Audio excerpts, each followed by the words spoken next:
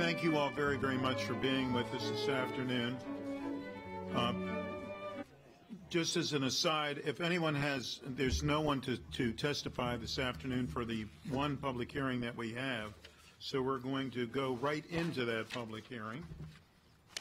And this is agenda item number 6, spending affordability guidelines for FY21 operating budget.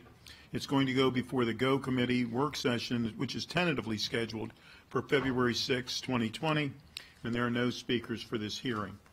The next item that we're going to have, and that closes our public hearings, the next item that we're going to have is a briefing on Vision Zero plan on pedestrian and bicycle safety, and I'd like to ask Dr. Glenn Orland to please explain that to us. Good afternoon. Yes, I'll keep my comments short. We have about an hour and a half, hour 45 minutes for this briefing. You asked for it about a week and a half ago. You should have in front of you 5 pieces of paper, the packet that went out last Thursday, the addendum that was circulated this morning, and 3 PowerPoint presentations, one from the new permanent Vision Zero coordinator, Wade Holland, one from Tim Smith, the acting state highway administrator, and one from the planning staff having to do with their program, and Jason Sartori will be speaking about that. We have 4 presenters for you today, taking up hopefully about the first half hour. Tim Smith, who's the acting state highway administrator, will go first. Wade Holland, the now permanent Vision Zero coordinator, will follow him. Jason Sartori, speaking for the planning staff and planning board, will be here, although I see Casey Anderson is here as well. And finally, Christy Daphnis, the chair of the Pedestrian Bicycle and Traffic Safety Advisory Committee. We intend that to be followed by up to an hour of Q&A amongst the council and the staffs. And by the staffs, there's a whole host of other folks here who recognize as being part of the program. We have Chris Conklin from DOT. We have Captain Didone, Tom Didone from the police department. We have folks from MCPS, other folks from State Highway Administration, and the names are all in your packet. So with that, I'd ask the 4 speakers to come up to the witness table, Tim Smith, Wade Holland, Jason Sartori, and Christy Daphnis. And the first PowerPoint is queued up for State Highway, so Samantha Biddle with State Highway is going to run that for Tim. Well, good afternoon, and thank you all for being here with us. And we're going to ask you to please begin from, what did you say, from State Highway first? From State Highway, please. Good, if you can, yeah, there we go. Good afternoon. So you're very electrifying. I mean, yes. I don't know. So my name is Tim Smith. MDOT State Highway Administration's Deputy Administrator and Chief Engineer for Operations. Greg asked me to step in to be acting, so I'm kind of wearing 2 hats at the same time right now. I guess what I wanted to kind of go over today was give you an update. I know he came and spoke to this body in November, I believe, and just give you an update on our progress since then, and also just to kind of briefly introduce myself a little bit, is I came up through the materials ranks a little bit, so I was the engineer, so I've been very used to implementing innovative and new ideas and had to navigate change a little bit, so this is actually fortuitous to kind of be in this role. Greg kind of set the stage for us, and now we got to kind of go in there and implement it. Like I said, I'm going to stay at a kind of high level because I'm all of 2 weeks into this position, but I have Andre Futrell, Erica Rigby, Derek Gunn, and Christopher Bishop and Samantha Biddle here to kind of guide me through any questions on details. So the 3 things I kind of wanted to go over today, like I said, is kind of give you an update on our context guide, what we've done since November, as well as mentioning what implementation we've done in these last 2 months, and then kind of give you an update on where we got for progress over the next, in the future. So as far as what we've done the last 2 months, we've definitely been soliciting feedback. That was kind of unveiling when Greg mentioned it in November. So we've gotten a lot of good feedback. I've been out on the beat a little bit, presenting it at several different locations. We presented it at MDQI last week. I know my peer, Deputy Administrator Jason Ridgway's presented it at the ASCE conference. But given this is going to kind of fundamentally change how we do our designs, planning and construction and maintenance of our roadways, we really wanted to get out and get everyone's feedback. And we've obviously shared it with Montgomery County and gotten feedback on that. We've also been to several community meetings, both in Silver Spring and with Councilmember Glass with Division Zero back in December. So some feedback we've gotten already over the last 2 months when we've had it open is just kind of clarifying some interagency coordination. We're realizing we're going to have to coordinate with both the locals and municipalities, especially when we have intersections. Kind of trying to prioritize our resources available and where we have our needs, and we're definitely trying to make that a data-driven decision. We obviously have gotten some feedback on work zones and just how to navigate and pedestrian accessibility in work zones. And in addition to that, those related to developers. So a lot of times we will issue permits on state highway roadways, and we gotta make sure we have that covered in our guide as well as we move forward. And then finally, just kind of resolving some of those connectivities between locals and the state roads. So part of what my previous job as chief engineer was kind of implementing some of these changes. So back in the spring, I met with all our districts across the state, our district engineers, and kind of laid out the groundwork before this was kind of fully baked, before Greg was able to launch it in November. So what we kind of focused on was 4 main things: was reduce speed limits, continental striping where we were replacing existing crosswalks, no turn on red where it was appropriate, as well as leading pedestrian interval. And what the goal there was to kind of modify the environment that a lot of our users are in to try to create a safer, more accessible environment for all the users. So just kind of highlighting some of those updates we've done is when Greg was here in November, he highlighted that we touched 8 different corridors. One additional one where we've lowered the speed limit is on Maryland 193 through the Purple Line. So we've reduced that speed limit since then. And just to kind of give you some context, for the Zone A, that's a 25-mile-an-hour speed limit. Urban Center is 30 miles an hour, and Suburban Activity Center is 35 miles an hour. In addition to that, we've done some additional improvements at crosswalks. We've done the continental striping at all the crosswalks you see on the screen here. In addition to that, we've installed a no turn on red on the 355 at Marianelli Road. Signal improvements. We've done several signal improvements since November, one of which is at Maryland 97 at May Street. We have added a traffic signal as well as a pedestrian signal at that location. And we are also looking at, we also did upgrades at Maryland 355 and Church Street and Maryland 355 at Park Road. We've added accessible pedestrian signal and countdown at those locations. Plan for next month is we're rolling out some lead pedestrian interval. Just to give you some context there, that basically when it goes green, it gives the pedestrians the right of way to get into crosswalk before any of the vehicles can start to move. So gives you 3 to 7 seconds to get everyone into the crosswalk and kind of indicate to vehicles that there's people in the crosswalk before they start going. So that's planned on being out in February 2020 at Maryland 355 at Park Road and Maryland 586 at Atlantic Avenue. So in addition to those improvements, we have several ongoing studies, but I kind of wanted to just touch base real quickly on and just mention the 3 recent tragedies in Montgomery County and those at several locations. And I kind of wanted to brief you on kind of what the district does when we run into those type of situations. So one of the biggest things we need is just we initially do a site assessment, and what we're doing there is we're looking at existing conditions in terms of lighting, signals, signs, pavement markings, and line of sight, as well as we'll get information and contributing factors from the police report. So we're gathering all that information along with vehicle counts and pedestrian counts with those particular locations and gathering all that data to make better decisions. So in addition to that, we have corridors under study right now. One of those is 355 in Bethesda. I know the District 3 team led by Andre and Erica and Derek met with the community members since November, and they've developed several pedestrian safety plans for the downtown area of Bethesda. In addition to that, I know they They met in Friday of December 13th with the community in Bethesda, looked at Maryland 187 and did a kind of a walkthrough with the community with that, identified several safety improvements.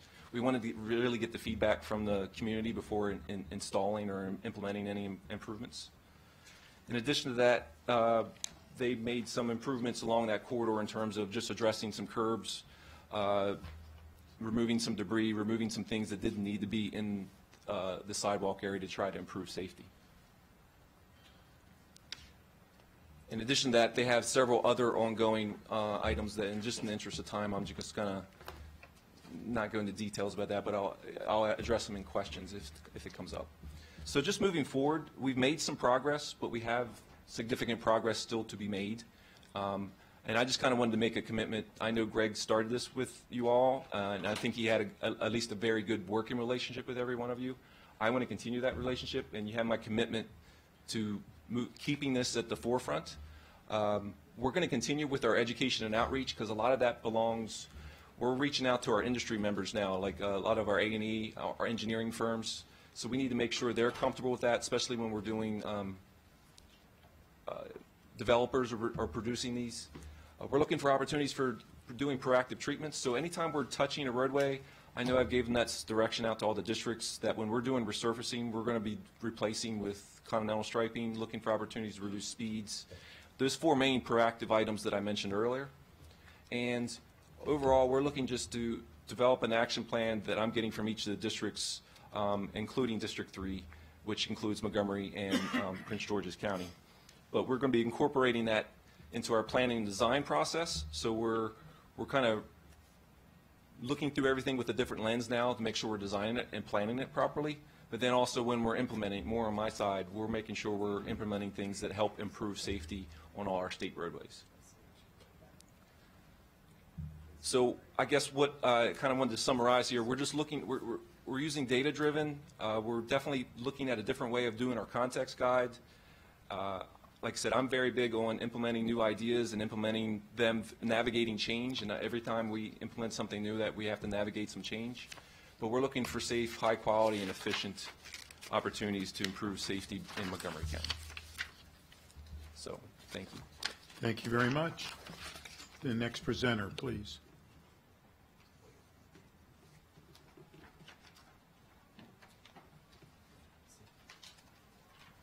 All right, well, excuse me. While Glenn's getting the slides ready, let me reintroduce myself. I've presented in front of you a couple times in the past about Vision Zero, but as of Monday, I became the full-time Vision Zero coordinator for Montgomery County, so thank you. You know, one of the things that I actually thought about, you know, having experience with this program, a lot of people would say, you know, oh, there's nothing but headaches, run the other way, don't do it. But working with our community partners, state partners, and our county employees, they're all very driven and committed to making Vision Zero reality in this county. So I wanted to, you know, keep working with everyone and making sure that we can make this all a safer place to live, work, and play. So my presentation, I'll give you kind of update where we are in terms of serious and fatal collisions. Recent activity we completed since we last met in November, and an overview of our kind of 2020 work plan. So kind of first slide, make sure we just talk about our partners. Vision Zero isn't possible without partners. Every time we update this slide, we have more and more people added to the list. So we have about 22 partners listed there. And these are really just kind of government and nonprofit partners that we work with directly.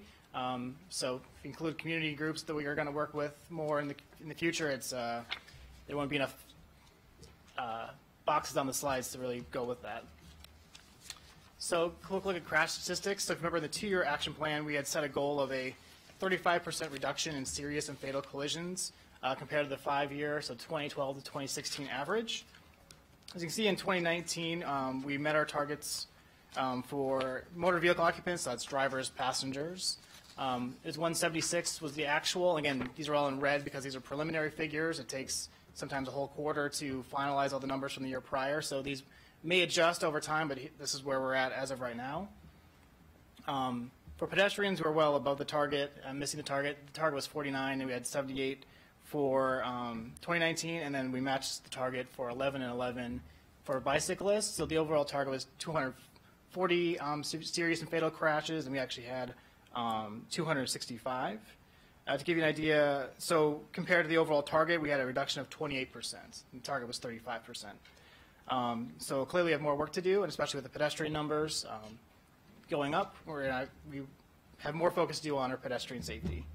Year to date, of course, we've had 3 fatalities in January. For serious collisions, we've had 1 cyclist, 9 motor vehicle occupants, and 3 pedestrians. Including all pedestrian bikes, we've had about 36 pedestrians and 6 cyclists struck. That's for all injury levels. To give you an idea, January is one of our most dangerous months for pedestrians and bicyclists, or actually, sorry, for pedestrians. In January, you're having between 36 and 52 pedestrians struck in the month of January. So taking a look at our fatal crashes, this goes between 2005 and 2019. Again, 2019 numbers are preliminary. So in 2018, for motor vehicle occupants, we had our decade's low number of 13 fatalities.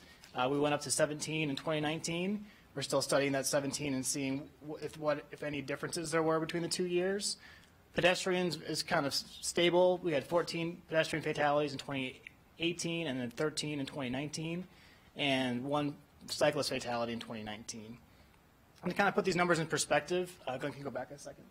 No problem. During this time, we've been kind of holding steady with our fatality numbers, right around 30 for the last decade or so. Within that time, since 2015, our population has grown about 15%, or basically added over 100,000 people. Vehicle miles traveled has gone up 4%.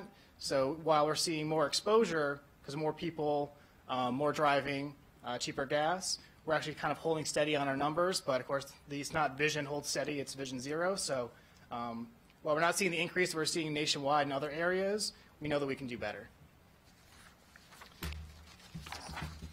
So let you know what we've done since November.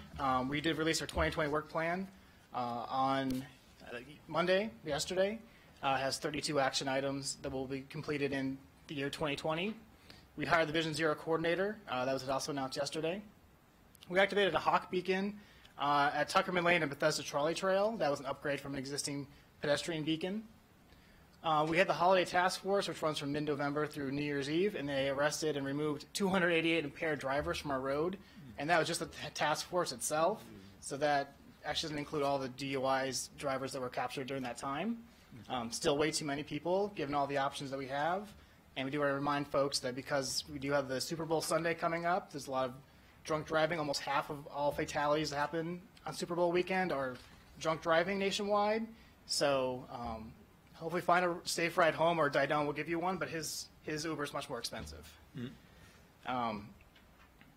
We also had additional about 10,000 contacts with residents through our Be Safe, Be Seen campaign that we had last fall.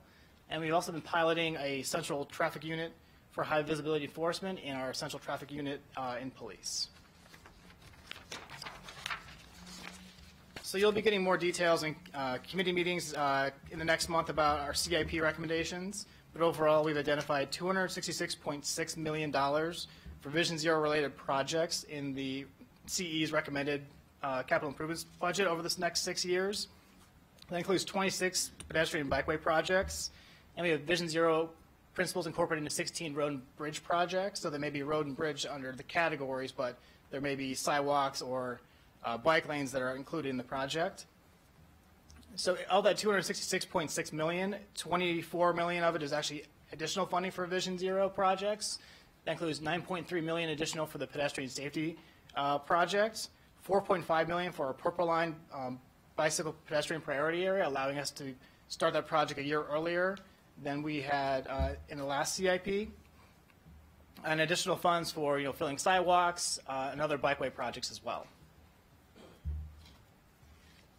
So our 2020 work plan, again, 32 action items. You can skip this slide, actually. Sorry, one after this. The other way. Yeah. So our 2020 action plan and work plan is really kind of an extension of our 2-year action plan that wrapped up in 2019. So we're still using the same 5 areas of engineering, education, and enforcement, traffic incident management, law, policy, and advocacy. And then really the goals of the 2020 action plan is we had a lot of things that were under study and design there in the 2018-2019 work plan. So now we're actually going to implement these studies and start construction on many of these areas. The county executive on Monday challenged us to go beyond this work plan that we've delivered to find more quick fixes and more opportunities. For example, using flex posts or other means to make the turning radius wider so people turn slower so they can see pedestrians, and if they are going slower, more likely to stop. And obviously more engagement. We've done quite a bit of engagement in the last 2 years, but now with the full-time coordinator and other people that come online the last 2 years, we can do even more community engagement than we've done in the past.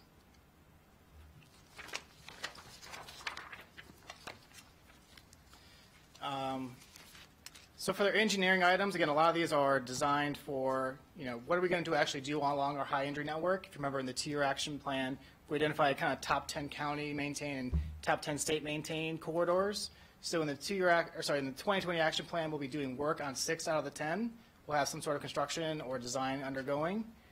And also, as we look forward to the 10-year strategy, we're also looking at developing planning cost estimates for our whole build-out of all our high injury network.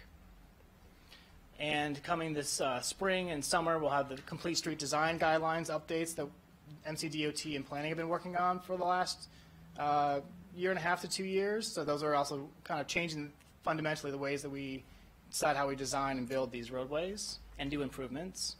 Continuing to evaluate trail crossings and intersections. So the Parks Department has a new CIP project that was added a couple years ago, so they'll implement 15 more crossings for design and construction in 2020. Also continuing to work with our state partners, because obviously most of our serious and fatal injuries are along our state maintained roadways. All right. So to give you kind of an idea where these are, so these are some of the new signals and beacons that have been installed in the last couple of years. So if it has a little star above it, that actually means it's been installed.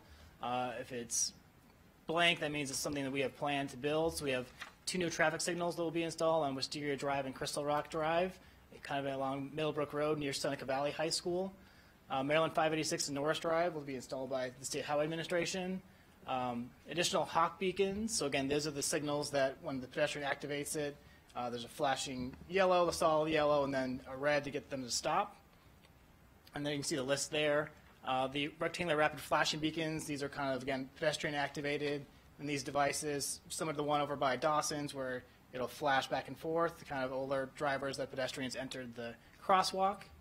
And so these are different locations all around the county from, Germantown, Gaithersburg, Aspen Hill, North Bethesda, Bethesda CBD, and Silver Spring. So for corridor improvements, again, very similar. The kind of pink color is a bicycle facility. So those are new bike lanes or protected bike lanes that will be installed. And in the blue is kind of an overall corridor improvement. So we have complete streets upgrades for Crabs Branch Way, Bell Pre Road, and Middlebrook Road. Signal timing modifications we'll be doing along Shady Grove Road, which is one of the larger roads that the county maintains that is a large arterial road. You see a list of bicycle facilities, obviously the big part being some of the on-street Capitol Crescent Trail in downtown Bethesda. Aspen Hill will be our first neighborhood greenway pilot, so that's pretty exciting. It will be connected Glenmont Metro to the Aspen Hill corridor and actually kind of end right where we installed the Hawk Beacon last year. Bus stop improvements along Randolph Road, which is also a county-maintained arterial, and I guess 15 additional upgrades to trail crossings. All of these can be found on our website, on the Vision Zero site. You can just scroll onto the bottom of the project map, and you can actually go and interact with all the projects and see what's been complete and what's scheduled to come in your neighborhood. On the enforcement, again, we're going to continue our fatal crash review team. And last year, we worked with the Maryland Highway Safety Office to review 2016 pedestrian fatalities. That was part of their statewide review. And we will actually start our own county team to review all the crashes starting in 2017 soon. And again, obviously the biggest thing for enforcement is high visibility enforcement. So we have a calendar built out when we kind of do these high visibility enforcement. Glenn, can you go to the next slide? So again, our most dangerous behaviors is distracted driving, seatbelt use, impairment, aggressive driving, speeding, and overall pedestrian safety, pedestrian right-of-way protection. So we build out a calendar, and one thing that I want to hopefully do in my position is making sure that when we do the education and enforcement, we're kind of doing them in the very same areas. We still have data-driven enforcement, we have data-driven education, but sometimes, education folks are over here, and working, and then we have the enforcement down here, so we'll make sure they're kind of working in the same area to get that multiplier effect. So for education, we also want to make sure we update our comprehensive outreach strategy. We did an outreach strategy that was really focused on talking about dangerous behaviors. We actually didn't talk about how do we talk about Vision Zero, because most people have no clue what that means. So better branding, better explanations, how do we talk to people? I think even when we had things on the county calendar said, oh, Vision Zero, and people would not really show up, but if you said pet safety, they know, oh, I know what that is, I know what I'm talking about. So how we communicate what Vision Zero is and what it means to people's community is really important, and making sure we're all on the same page when we say what Vision Zero is across the county government. Again, Safe Routes to School, we had a new Safe Routes to School coordinator join us last year, and he's been doing a lot of work with the schools. We will be launching a new distracted driving campaign in April, which April is National Distracted Driving Month. That was something that really came to our attention as something we could potentially do more of for Vision Zero. So we want to make sure that with the enforcement and new education campaign that's specific to Montgomery County. And so this is actually an example. This is just a draft, so we're still making changes to this, but this would potentially go on the back of a bus, trying to alert people about distracted driving.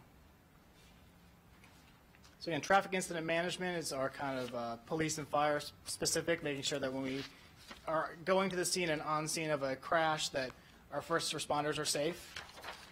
So we had a framework developed for their traffic incident management plan with the help of some consultants last year. So now we actually got to go and take the framework that was built and agreed upon and sync up our fire, rescue, and police traffic incident management plans, make sure they're Vision Zero focused and leading practices are incorporated into both. And then our catch-all is the law, policy, and advocacy. Again, the big thing here is we'll be building our 10-year strategy. So I'll be rolling out in March or April timeframe kind of our plan for outreach for this 10-year strategy, and basically figure out with the community and our partners how are we going to get to zero by 2030. And also continuing support to our municipalities. The City of Tacoma Park and City of Rockville are both embarking on Vision Zero plans for their cities, so we'll make sure that we can help them and make sure that we're all speaking the same language and using the same data and all that. And again, as my coordinator, I have to make sure everyone's on the same page. So we have a monthly steering committee that's met since we started the Vision Zero action plan. I'm going to add in a quarterly stakeholders meeting, which is kind of the larger partners, kind of that second ring of community partners and county partners. We have annual progress reports and then annual strategic plans as we get through the work plans. All right. Thank you. Thank you. And congratulations to you. We're very pleased that you're in this position. Councilmember Reamer. I could wait for the... Do you want to wait? Does anybody here want to wait? Okay, very good. Next speaker, please. Okay, good afternoon. I'm Jason Sartori. I'm the Chief of Functional Planning and Policy at the Planning Department. Thank you for having us here today, and I'm joined by, as you mentioned before, Chair Anderson, as well as our Planning Director, Gwen Wright, and Planning Deputy Director, Tanya Stern. I want to take a moment first to thank Wade for highlighting the important work that they're doing with our Parks Department as well with our trail crossings. Parks isn't here today, but if you've got questions about that, we'd be happy to address that as well. I'm going to talk a little bit about the work that we're doing in the Planning Department, and these are the things I'm going to highlight. We've got a Vision Zero work plan that we've created. It's an internal document that we're tracking. We have it on our website. However, it is really an internal document for us to guide our working related to Vision Zero. We'll talk about a specific project, the predictive safety analysis, which we're pretty energized about at this point. And finally, give a quick overview of the work that we did in 2019 related to Vision Zero. Okay. So I think Dr. Orlin here has the toughest job knowing when to advance the slides for us. Planning staff is often asked what our role is with Vision Zero. We don't build anything, and we don't enforce traffic laws. So this slide here gives you an idea of the types of things that we do where we feel like we can integrate Vision Zero into our work. Obviously, the first thing, master planning. Also, our development review and capital project review are mandatory referrals. And we think we do a pretty good job with data analysis, and so we have that's something where we can make an impact. And then finally, with community engagement as well. So we have created as I mentioned, a detailed work plan. It's composed of actions that we can undertake as part of our day-to-day, as well as larger items that have made it into our official work program. And so the actual document is split up into 5 different sections identified here. I'll give an overview of each of the sections, but this is included in your packet. It's pages circle 4 through 19, so you can see the detail behind it all. So with regard to building knowledge and collaborative partnerships, this gets at something also that Wade talked about in terms of engaging the community and educating the community about how to talk about Vision Zero. This is, this one example that you see on your screen here is the creation of a Vision Zero toolkit for community organizations. This is a way for those community organizations to better understand Vision Zero and how to provide and how to provide their community members with the resources they need to advocate for safety improvements in their neighborhoods. The next section of our work plan relates to problem verification, and this is really where we get to our data and statistical analysis. So ways that we can better understand the causes of severe injuries and fatalities on the county's transportation network. This section includes many actions, but perhaps the most exciting and most important is the predictive safety analysis that I'll talk a little bit more about in a couple minutes. The next section relates to developing solutions. So once the safety challenges have been systematically identified through our data collection and our analysis, we will identify engineering solutions and policy changes that address the safety challenges that are confronting the county. And the action on this particular slide talks to our work with DOT, MCDOT, with the Complete Street Design Guide project. The next section relates to incorporating those solutions into our work program. So this is where we talk about integrating these solutions and these policy changes into our master plan recommendations, into the work that we do reviewing development applications or our review of capital projects. For example, on this slide, we will develop procedures for systematically incorporating Vision Zero into the master planning and development review processes. And then finally, the last section of the document is just a summary of all the different actions that are included in the document, with a summary of the resources that are involved within the planning department and externally, and our anticipated timeline for these. And so, as I mentioned earlier, one of the projects we have in our work plan is the predictive safety analysis. And this was something that the Planning Board just last week set as one of our priorities for this fiscal year. So one of the changes that many Vision Zero communities undertake is a transition from a safety approach that focuses on locations where high rates of severe injuries or fatalities have already occurred to one that is more proactive and identifies and treats locations with similar characteristics. So this approach seeks to prevent serious injury and fatal crashes throughout the roadway network, including at locations without a recent history of crashes, but where a high risk of future crashes may be suspected based on the roadway characteristics and the surrounding land use contexts. So the approach will estimate crash rates for each road segment and intersection in the county, and uses statistical analysis to associate those crash rates with the local characteristics of those intersections and those roads. This will give us a way to, an example that I think of is if you've got 2 intersections that are 95% the same, but one has experienced crashes whereas the other hasn't. Well, what is it about that 5% that is somehow making one unsafe and the other safer? How can we get at that and identify and target the solutions that we need, where we need them, and what types of solutions we need? So this project is also critical to guiding not just the work that we do, but also as part of the county's 10-year action plan, which the county intends to complete by the end of this year. And then finally, just to take a quick minute to highlight some of the work that we've done over the past year, we also hired our own Vision Zero coordinator to work on this work plan with us. And as Jesse Cohn, who's also here today, Jesse joins us from the transportation consulting firm Fair and Piers, DC, where, among other things, she also led the department's equity initiative, her firm's equity initiative. So we're happy to have her on board, and she'll be working very closely with Wade and others at DOT too, and our other partners. So other things that we've done, obviously plans and studies, you're very familiar with most of these. The Veers Mill Corridor Master Plan was the plan that really rethought the department's role in Vision Zero. It was the centerpiece of that plan. It recommends short-term strategies to provide continuous walkways and bikeways, improve access to transit, and increase connectivity to community facilities and neighborhood uses. In the long term, the plan recommends the transformation of Veers Mill from a motor vehicle-dominated corridor to a safe, efficient, and comfortable complete street. The MARC Rail Community Sector Plan recommended speed reductions and a road diet along a section of Middlebrook Road adjacent to Seneca Valley High School.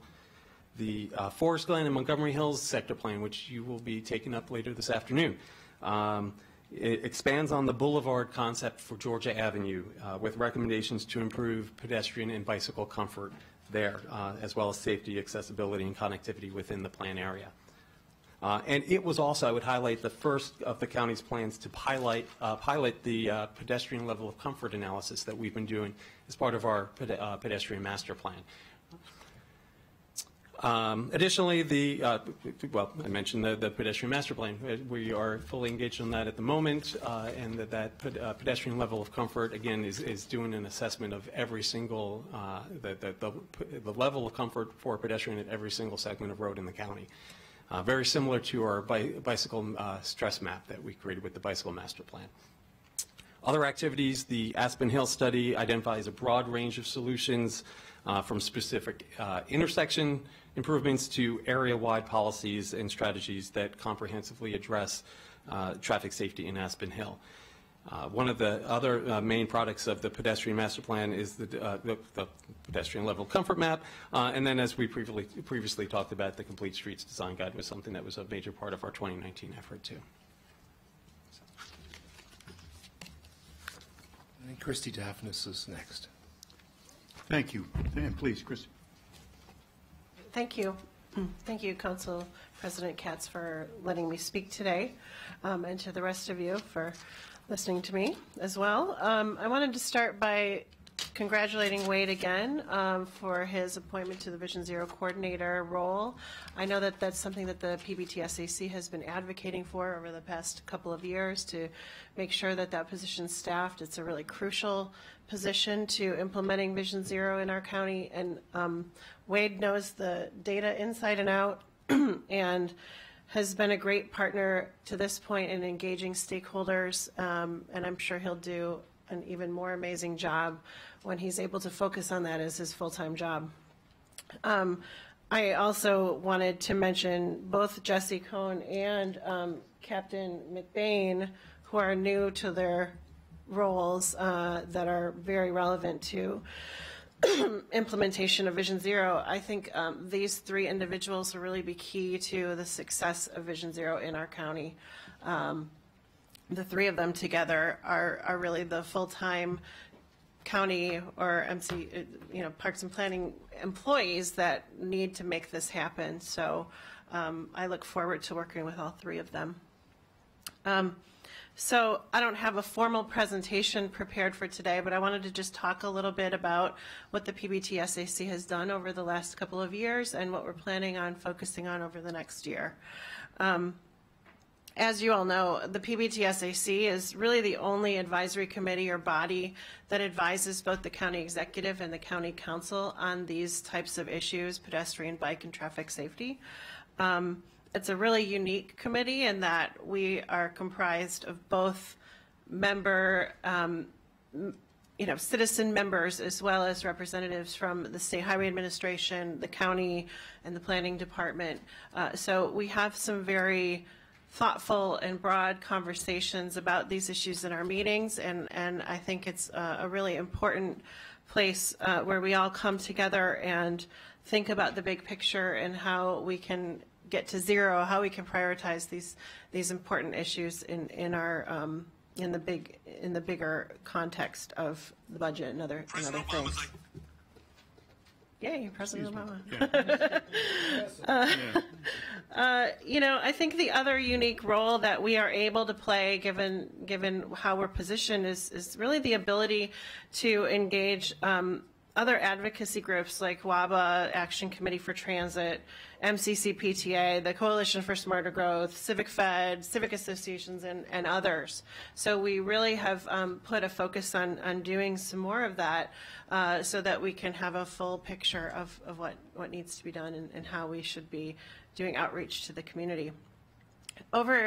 Over the past couple of years, I can say that I'm very proud of the work that the committee has done in helping to develop the 2-year action plan. I know that we played a really vital role. Some of our members put a lot of time and effort into making sure that we had a very solid 2-year plan that could get us some concrete actions and make Vision Zero real. So I'm very proud of that. I think in the past year, we've really ramped up some of our convening ability and outreach to the community. We've started working with MCPS and DOT and state highways and the planning department to convene a quarterly student safety working group, which has been great. We've participated on the Equity Task Force and on the Vision Zero Steering Committee.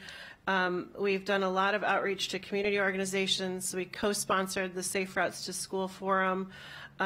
We have also held several of our regular committee meetings out in the community, and so far we've reached Wheaton, Germantown, Bethesda, Long Branch, and we'll be in Rockville next at our next community-focused meeting. That will be an interesting meeting because I know that's a municipality and they have their own pedestrian and bike safety committees as well. So the more that we can collaborate and help come to this with one voice, I think we would like to do that.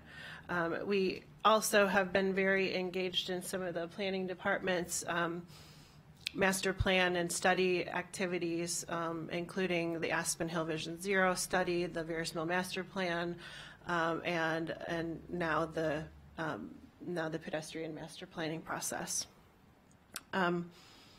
As far as our priorities for the coming year, I sort of see this in 3 buckets.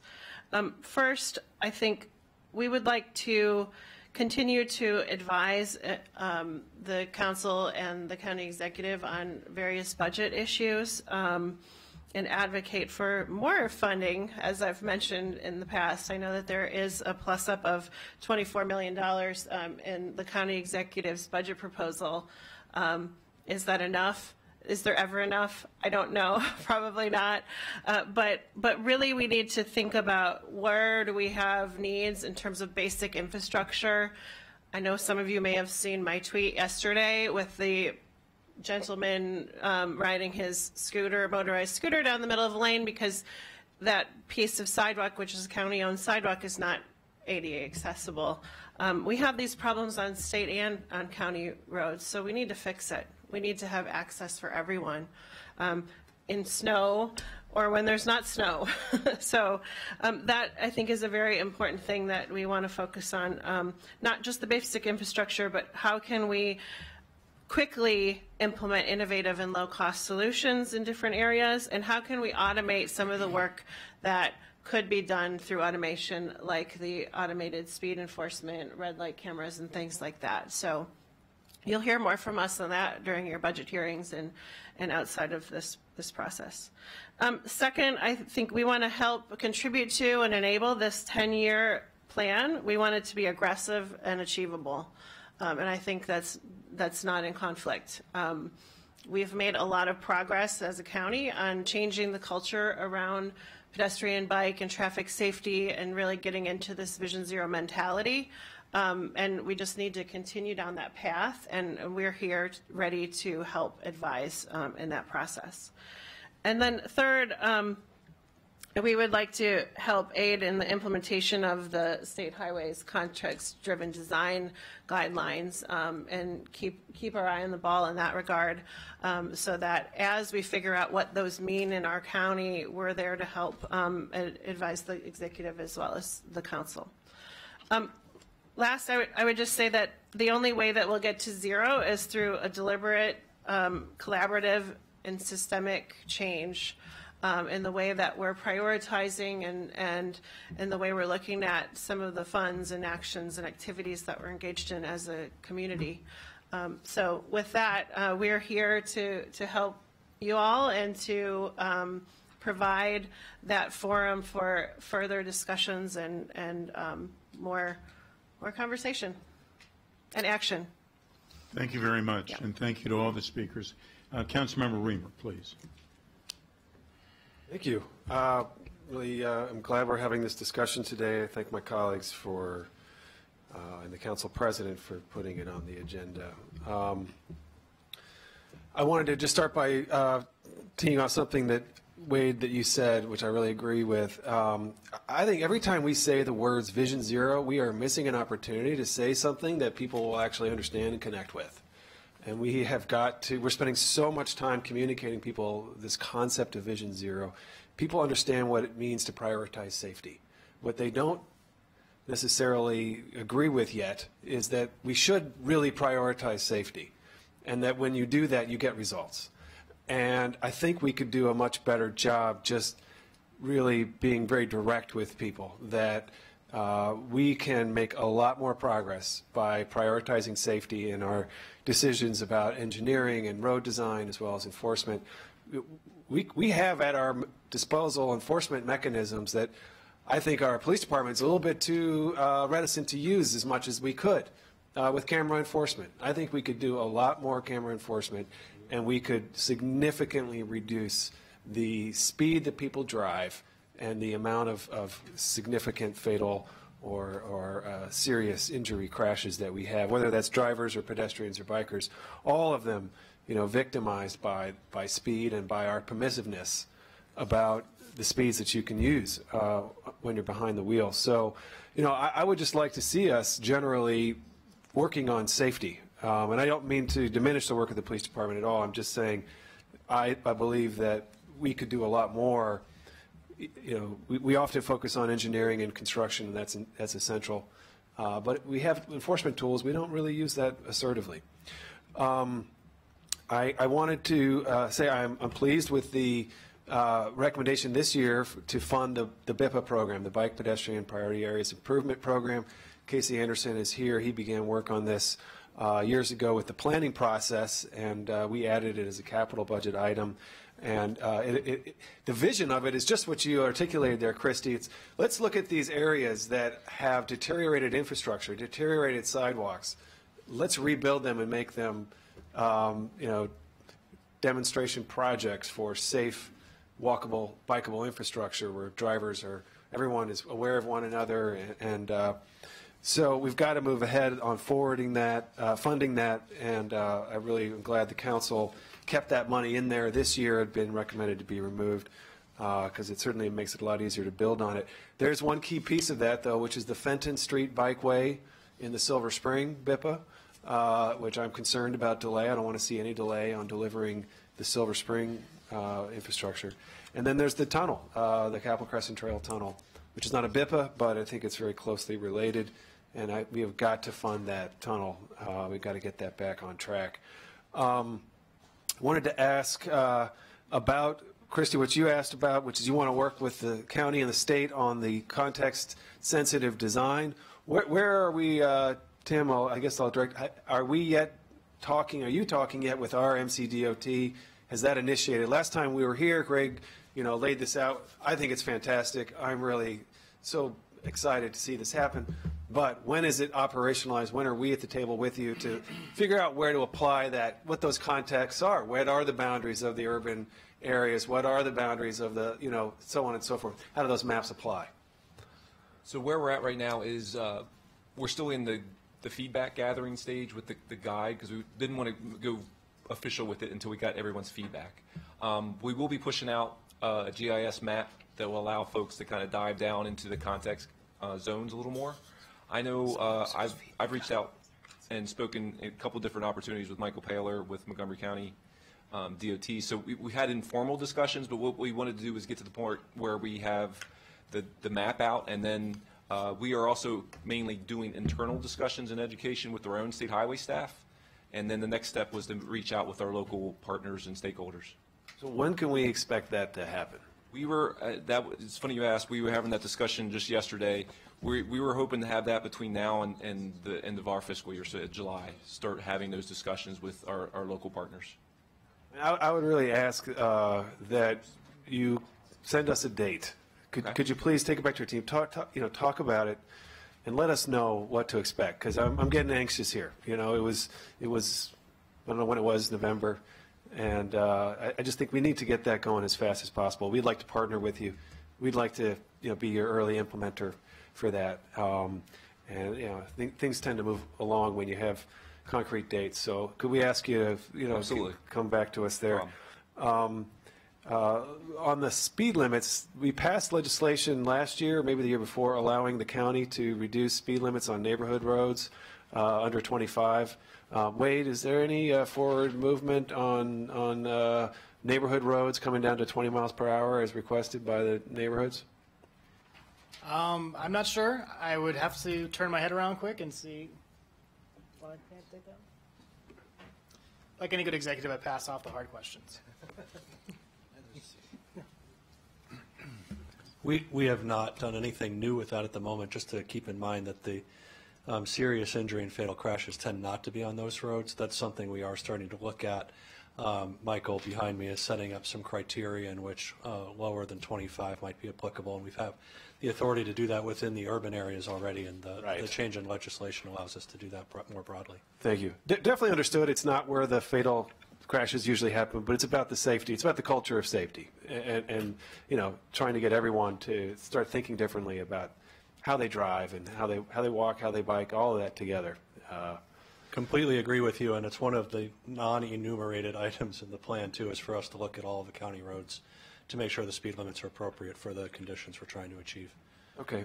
Last thing before I pass it on. So the road code, I'm really happy we're moving forward on the road code redesign. I tried to get that funded several years in a row. Had it, lost it, a lot of savings plans.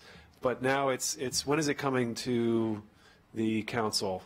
That might be a Chris question again, Chris Conklin, I don't know. Or is it Jason? Yeah, Chris, why don't you stay up here with us, please? Let's have MCDOT. And if I can invite Assistant Chief Didone to please join us at the. I believe at the it's table April as or well. May. We are working through our final internal draft at the moment, and look to resolve those comments and then release it shortly. So this is a comprehensive rewrite of the rules for how we design and build roads, everywhere outside of the urban areas, I think, basically. It's for all areas of It's the for county. all areas. And we are dispensing with the templates that we used to have that specify very specific outcomes for different roads, and going with a totally different framework and definition of the types of roads and the functions they're supposed to achieve in the environments there. And it's pretty closely aligned with what the state is doing, but perhaps a little bit more detailed. Terrific. Well, I'm delighted you'll be there at MCDOT to guide that process, and I'm really eager to take that up here at the council, so I hope we'll get that as soon as possible. It's been a good collaboration of the stakeholders to get to where we are. Thanks. Thank you very much. Councilmember Glass. Thank you, Mr. President, for organizing this meeting and for organizing the upcoming town hall that'll be held on February 9th in Wheaton. But we're here today because in the year 2019, we had 13 deaths and 593 incidents on our roads. And I want to thank you all for joining us for these series of conversations that we've been having over the last year and in the years prior to that with the development of the Vision Zero strategy. Mr. Sartori, thank you for the ongoing efforts that you're doing at planning. Mr. Smith, thank you for taking the helm, at least in an acting capacity at SHA, a critical partner to all of the work that we are doing. And Your predecessor was doing great work in helping us get to where we need to be. So if you or whomever else officially becomes the administrator at SHA, look forward to working hopefully with you in that capacity. Ms. Daphnis, the volunteer sitting on the panel, thank you for the Herculean efforts that you undertake day in, day out, nights, weekends. It's noted and it's appreciated. And Mr. Holland, welcome. This is a long time coming. I had the pleasure of sitting down with you yesterday before the news was made public so that we could have a conversation about your role, about the importance of your role, and your appointment in general. And with your appointment right now, progress has been made on the 41-point Vision Zero plan, because one of the 41 points was hiring a Vision Zero coordinator. Wow.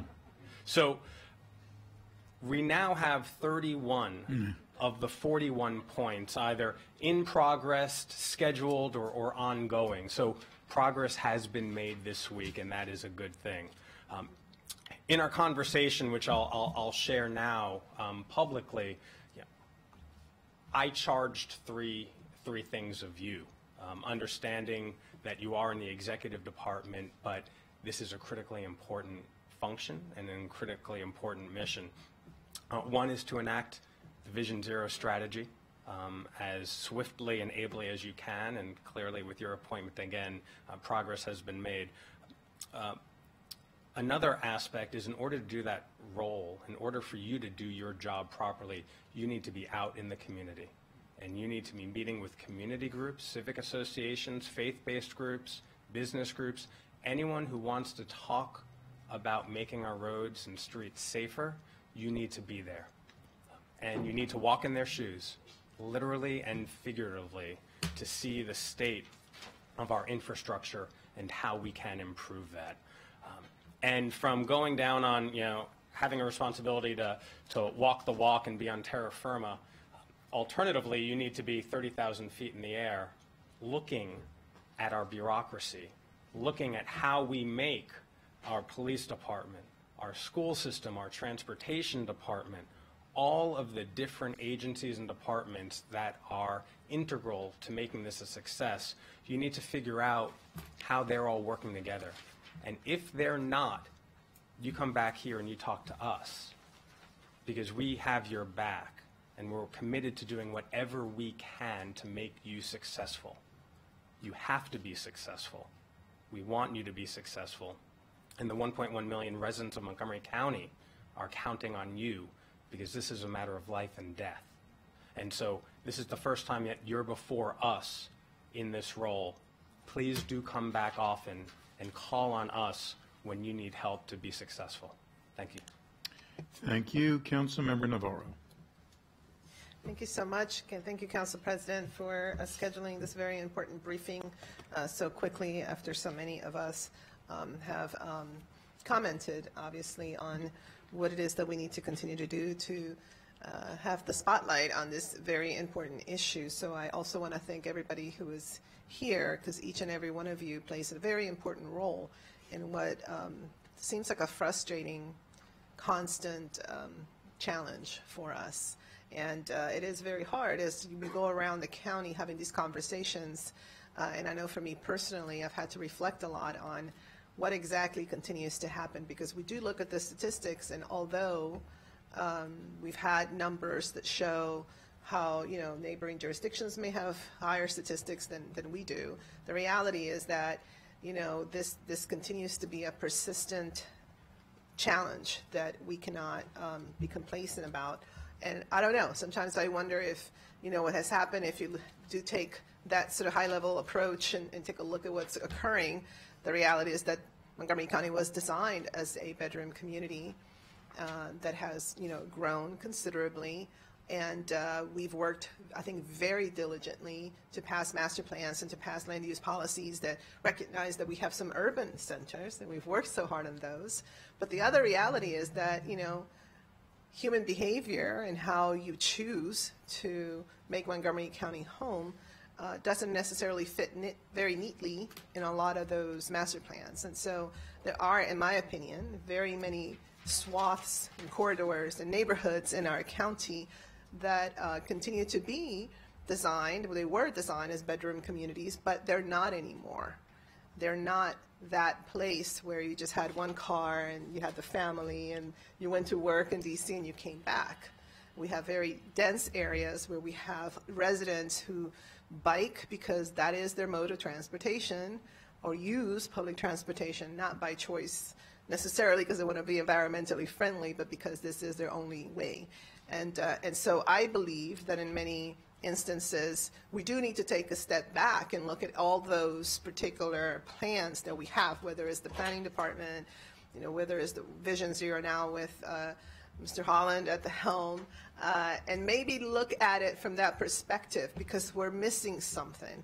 And my frustration is that no matter how many CIPs we look at, the reality is that we're trying to, address all of this at once, knowing that we're never going to have enough funding to do it all together. So I say that as just something that I know we are trying to figure out time and time again. So I do have just a couple of specific questions.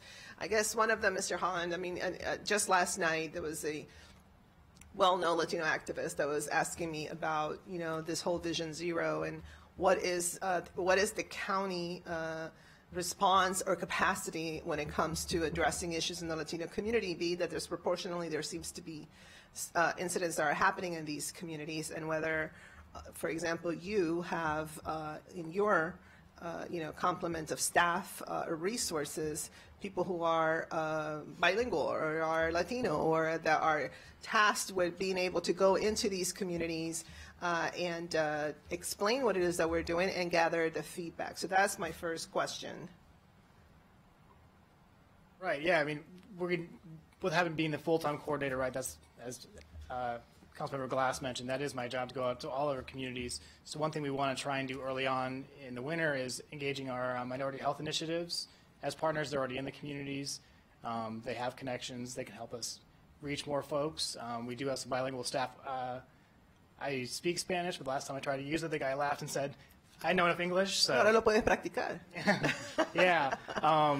So, we have staff, we have contractors who are also bilingual if need be, so making sure that we outreach to those folks and use our, regional service center directors, Minority Health Initiative, a lot of other community partners, faith-based organizations, nonprofits to reach out to those folks. Because like I said, when we tried to recruit for the Vision Zero Equity Task Force, again, same issue, Vision Zero, what's that? Equity, what's that?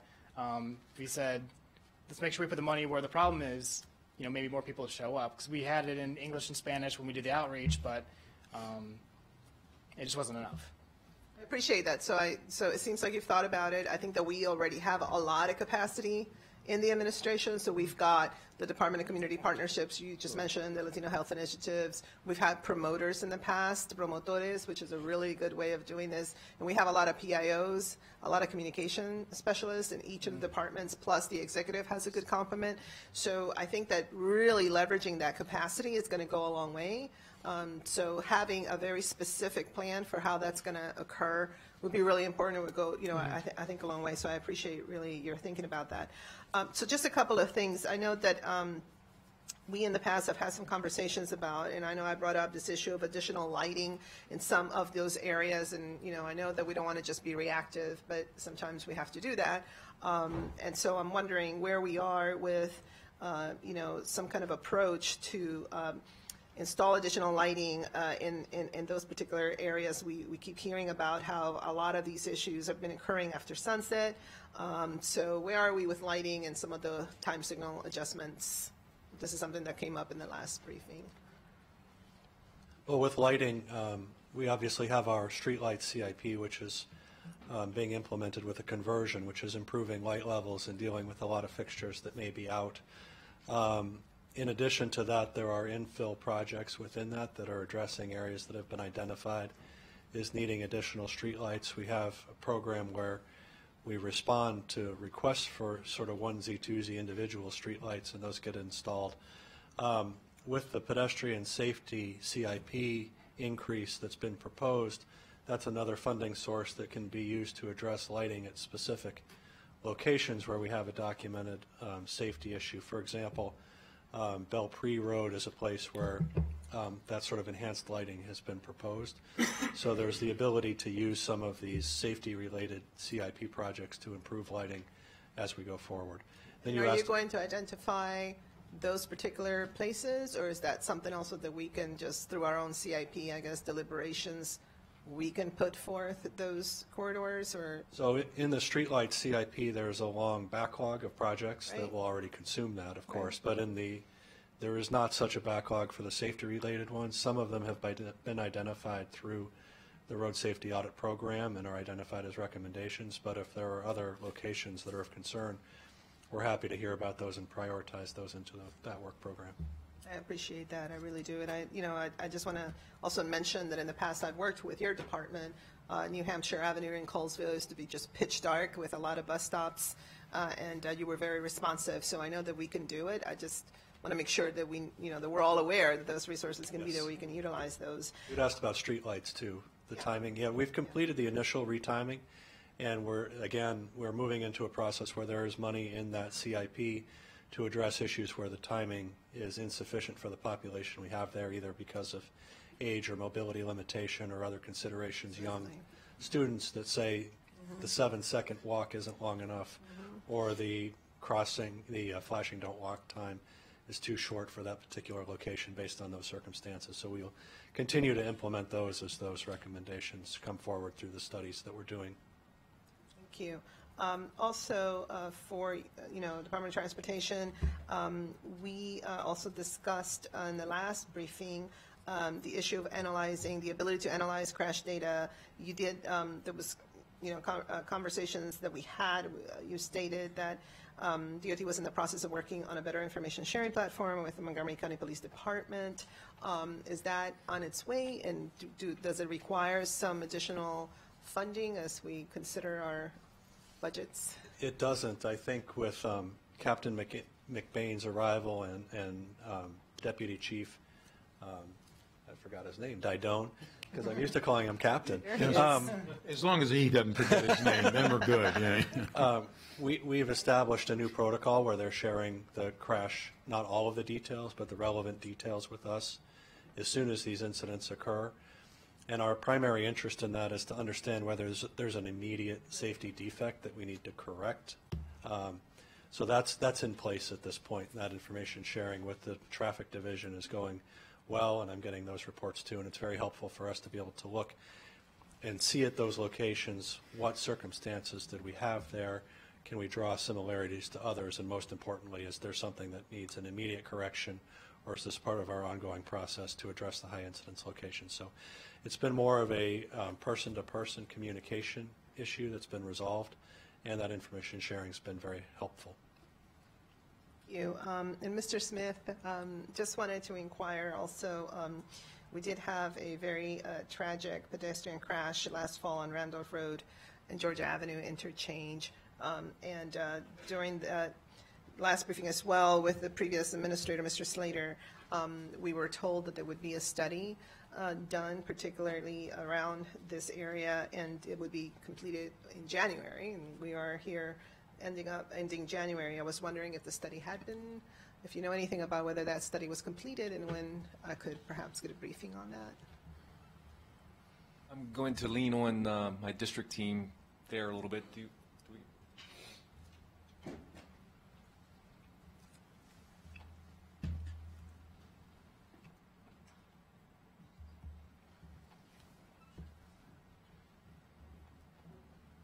Good afternoon, everyone.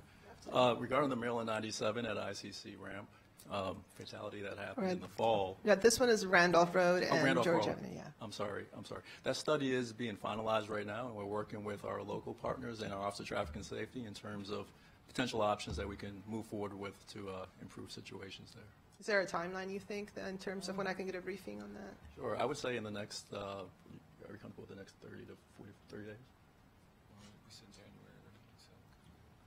All right, if you- Yes, so we'll reach out to your office to set something up. Thank you so much. And once again, I just really want to thank everyone who's here today and know that we are doing everything we can to understand not only, what are those things that we can do that would get things rolling better, but also, understanding through your collaboration, what are those other things that we may be missing. So it's really important, and I really appreciate all of you being here. Thank you very much. I'm going to jump in for 2 seconds. The council has thanked me for scheduling this, and quite candidly, I'm sorry that we had to schedule this. This was not something that we wanted to do. This is something that we necessarily have to do. And of course, we realized this was a problem before the tragedies that happened. We're joined today by at least one member of a family who lost a loved one, and our heart goes out to them. We don't, I've always said that I don't like the name Vision Zero, because I think it sounds like when you're talking about pedestrians that people should have much more vision than zero when they're walking across the street. But Assistant Chief Didone was at an event last night, and I congratulate him on his becoming an acting assistant chief, and Captain McBain for the jobs that they're doing.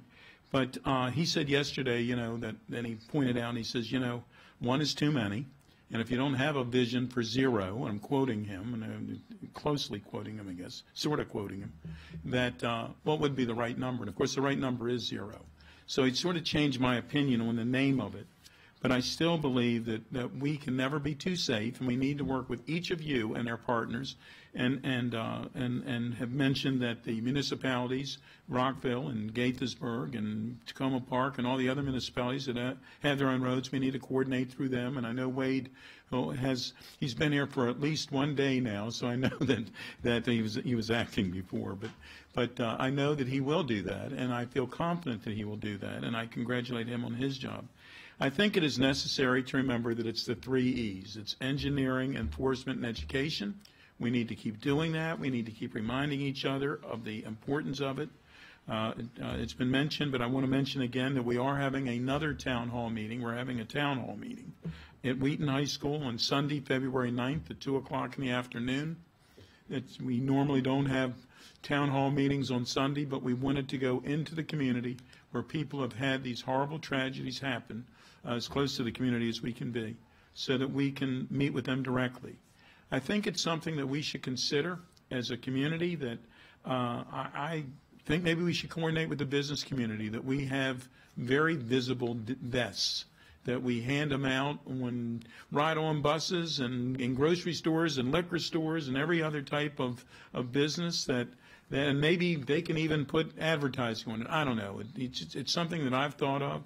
But in many cases, and I'm as guilty as anyone, I wear a dark coat at night when, I know that I'm not as visible as I should be. Our lighting, and know we can work on our lighting, and we will work on our lighting. We're not going to do it as quickly in every spot and every time as we need. So people have to be educated, have to remember that when they are out, that in some cases drivers cannot see them, and so we want them to understand it. We're in many ways distracted in a lot of things we do, and that's for both the driver and the pedestrian. We walk with earphones in our ear or earbuds in our ear, and therefore we're not as cognizant of the area around us. We just have to do a better job, but we need to make certain our neighbor is doing a better job as well. I think that when we continue to work together, and I can tell you this council and the county executive with his announcement yesterday of Wade, we are committed to doing that, and we need to make certain that it's coordinated and it's effective. So I'm going to ask next, please, Councilmember Vice President Hucker to speak. Thank you, Mr. President. Thank you all for being here. And Tim and Wade, congrats on your new positions. We look forward to working closely with you. And Christy, thanks for your indefatigable volunteer work. We have a long way to go. You can hear from all of my colleagues how deeply committed we are to this program. We're also deeply saddened to be here, as the council president said, and to be called to this hearing because of the recent pedestrian fatalities. And Ms. Baden, we're very, very sorry for your loss and all the other affected families. I think we're also very deeply disturbed by the number of serious accidents and crashes and injuries and fatalities that we've had for quite some time in Montgomery County. And as if Elijah Cummings were here, he would say we have to do better. We're going to, I think in this forum and also in the T&E committee that I chair, are going to keep pushing for changes and investments and actions from all of you. And since many of my colleagues have mentioned the cost of retrofitting and re-engineering a county that was mostly designed for drivers. It's true, we need a lot more re-engineering, and we're grateful to the county executive's investments in the CIP, and we need a lot more lighting. We also need a great deal more enforcement. I agree with Councilmember Reamer, and largely that pays for itself. And I will remind my colleagues, because I don't think it will come up again, that we have a state bill we have to take a position on, ideally next Monday, that offers a solution of automated enforcement of our distracted driving laws that we should adopt and ask the state for permission to consider that program here. Montgomery County was an early adopter of red light cameras and speed cameras and school bus cameras. And I was on the committee in Annapolis when we adopted many of those. And there are people walking down the street and driving down the street alive today because of those cameras. And we should, I think it's irresponsible to do anything but take advantage of our best available technology to keep our people safe. And that includes automated enforcement of distracted driving. So I look forward to talking to you about that again on Monday.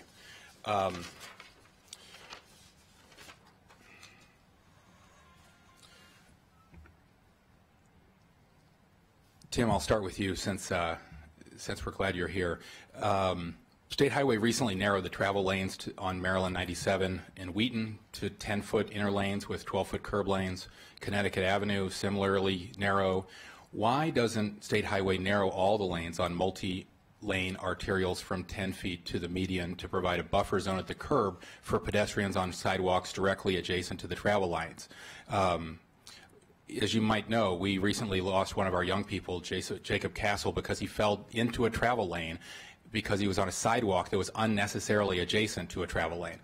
Many SHA maintained arterials in our county are 6-lane roads with 34-foot carriageways on either side of a 16-inch raised median with narrow sidewalks along the curbs. Narrowing the travel lanes to 10-foot would provide a 4-foot buffer along the sidewalks that could save lives and might have saved Jacob. What do you think? I think that's an opportunity we need to look at every time we resurface. We only touch maybe 4 to 5% of our network each year with resurfacing. And I know with Andre and his team, he's brought to me several ideas of narrowing lanes in order to provide that additional buffer or to make things, it's the best way to describe it. When you're narrow lanes, people sometimes drive a little slower.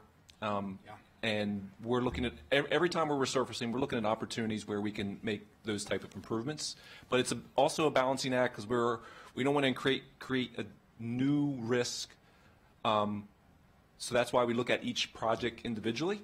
And when I say new risk, I don't want to tell everyone to narrow all lanes throughout the state. I guess that's sure. What I'm trying to couch that with. So we got to be strategic about where we make those decisions. Sure, but we're talking about our congested urban areas. Absolutely. And I'm always struck, as I was just 2 days ago, at how slowly people drive on Connecticut Avenue, where you have narrow lanes and speed cameras, and then on Route 29 on my side of the county.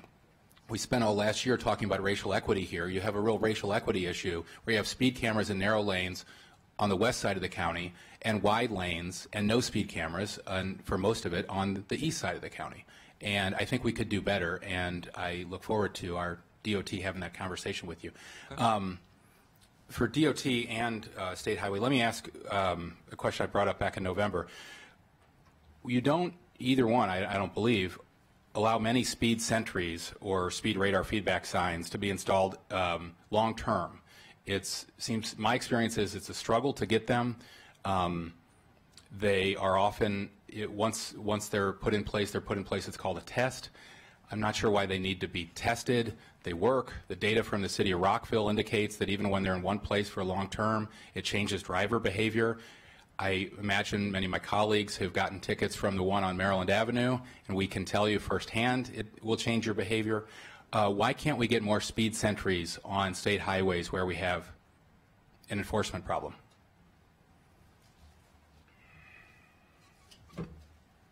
I know that I'm willing to work with the county to figure out what those challenges are. I'm not equipped to be able to answer that question right now for you. I know, like I mentioned before, that we're looking at innovative ways using technology to improve safety. If what I'm concerned about is there's policies or regulations that prohibit us. Mm-hmm. If those are the case, I would love to work with our legislative bodies to try to address that. If it is simply a resource or preferred practice, that's something that we can address in State Highway itself. Okay, thanks. As you know, hawk signals were legalized by the state a couple of years ago. The implementation and adoption here in the county on state highways has been, in my experience, painfully slow, even at crossings where the beacons are warranted by the MUTCD guidelines. A notable example in my district is right on Georgia Avenue at Fenwick Lane, where we finally got the hawk signal, but it will be a flashing beacon rather than a hybrid beacon with red, with a red phase, even though it's warranted there. Why don't you install hybrid beacons wherever they're warranted on state highways? So, I'm not a traffic engineer, but I stayed at a Holiday Inn Express last night, so I'm going to do my best to answer your question. Where I understand hawks to be the most advantageous is on mid-block crossings. Where we have challenges is where we're putting hawks at T intersections or cross intersections. It creates potential challenges for folks that want to turn right on red on those locations. So we've tried to focus our improvements for hawks at mid-block crossings because we feel like those give us the most advantage without introducing unnecessary risk. I think many of us would rather see fewer people turning right on red if we had safer pedestrians. And we would take the hawk signals with the red phase. We'd prefer those, especially in our crowded urban areas. Understood. Neither SHA or DOT actively maintain the sidewalks on state roads. DOT performs the maintenance on sidewalks on state roads by request. They're often the most dangerous in the county on state roads because of the proximity to high-speed traffic. Why can't we have a proactive maintenance program for high-risk sidewalks on state highways? As far as improving where we have... You could name any state highway in my district, and I could tell you what's wrong with the sidewalk, how many times we've probably called State Highway or DOT, and then how slow the progress is to whether we're talking about Piney Branch Road, University, New Hampshire Avenue, Georgia in many cases. Chris? We have completed our sidewalk inventory that we're finalizing that so that we can release it. It identifies a lot of the maintenance needs, and we are figuring out how to proactively address those. It won't address the inherently dangerous situation of the sidewalk immediately adjacent to the road. Those are larger scale improvements, but the maintenance related improvements are going to start to be prioritized and implemented by MCDOT. We'll need a lot of that attention in Long Branch, and we have a long wish list we've recently sent in that'll include lighting there as well. Could I ask Michael to join us just for a question or two? Michael and I had the pleasure of walking with some of our state delegates and neighborhood activists recently along University Boulevard and Long Branch, but University Boulevard in particular, where we had a pedestrian fatality. Can you update us on your efforts to improve pedestrian safety there on University east of Piney Branch and what help you might need from Tim? Not sure that we need help, and certainly Vice President of the Council, thank you, Tom, for inviting me up, but not sure I need help. I've been working with the District 3 office on those initiatives. Some of the things that we've done is looked at bus stop relocations, which was a significant issue in that corridor, and I'm not sure that that was able to be materialized. And with the Purple Line influx, so the bus stop relocations was a particular problem because the residents of that area in that corridor were crossing at mid-block and crossing at areas where there weren't traffic signals, where there was no signalization, so the crossings were unsafe. And what we determined during our walk is that if we could relocate the bus stops closer to the corners, we could eliminate that movement. And there were some issues because of the the introduction or the presence of the Purple Line and how relocating those bus stops might not be feasible. So the presence of the Purple Line is creating some unique problems for both of our agencies in trying to address some of the safety needs through there. I thought you had ideas for, I appreciate the need to move the bus stops, but that's Absolutely. certainly somewhat inconveniencing the riders.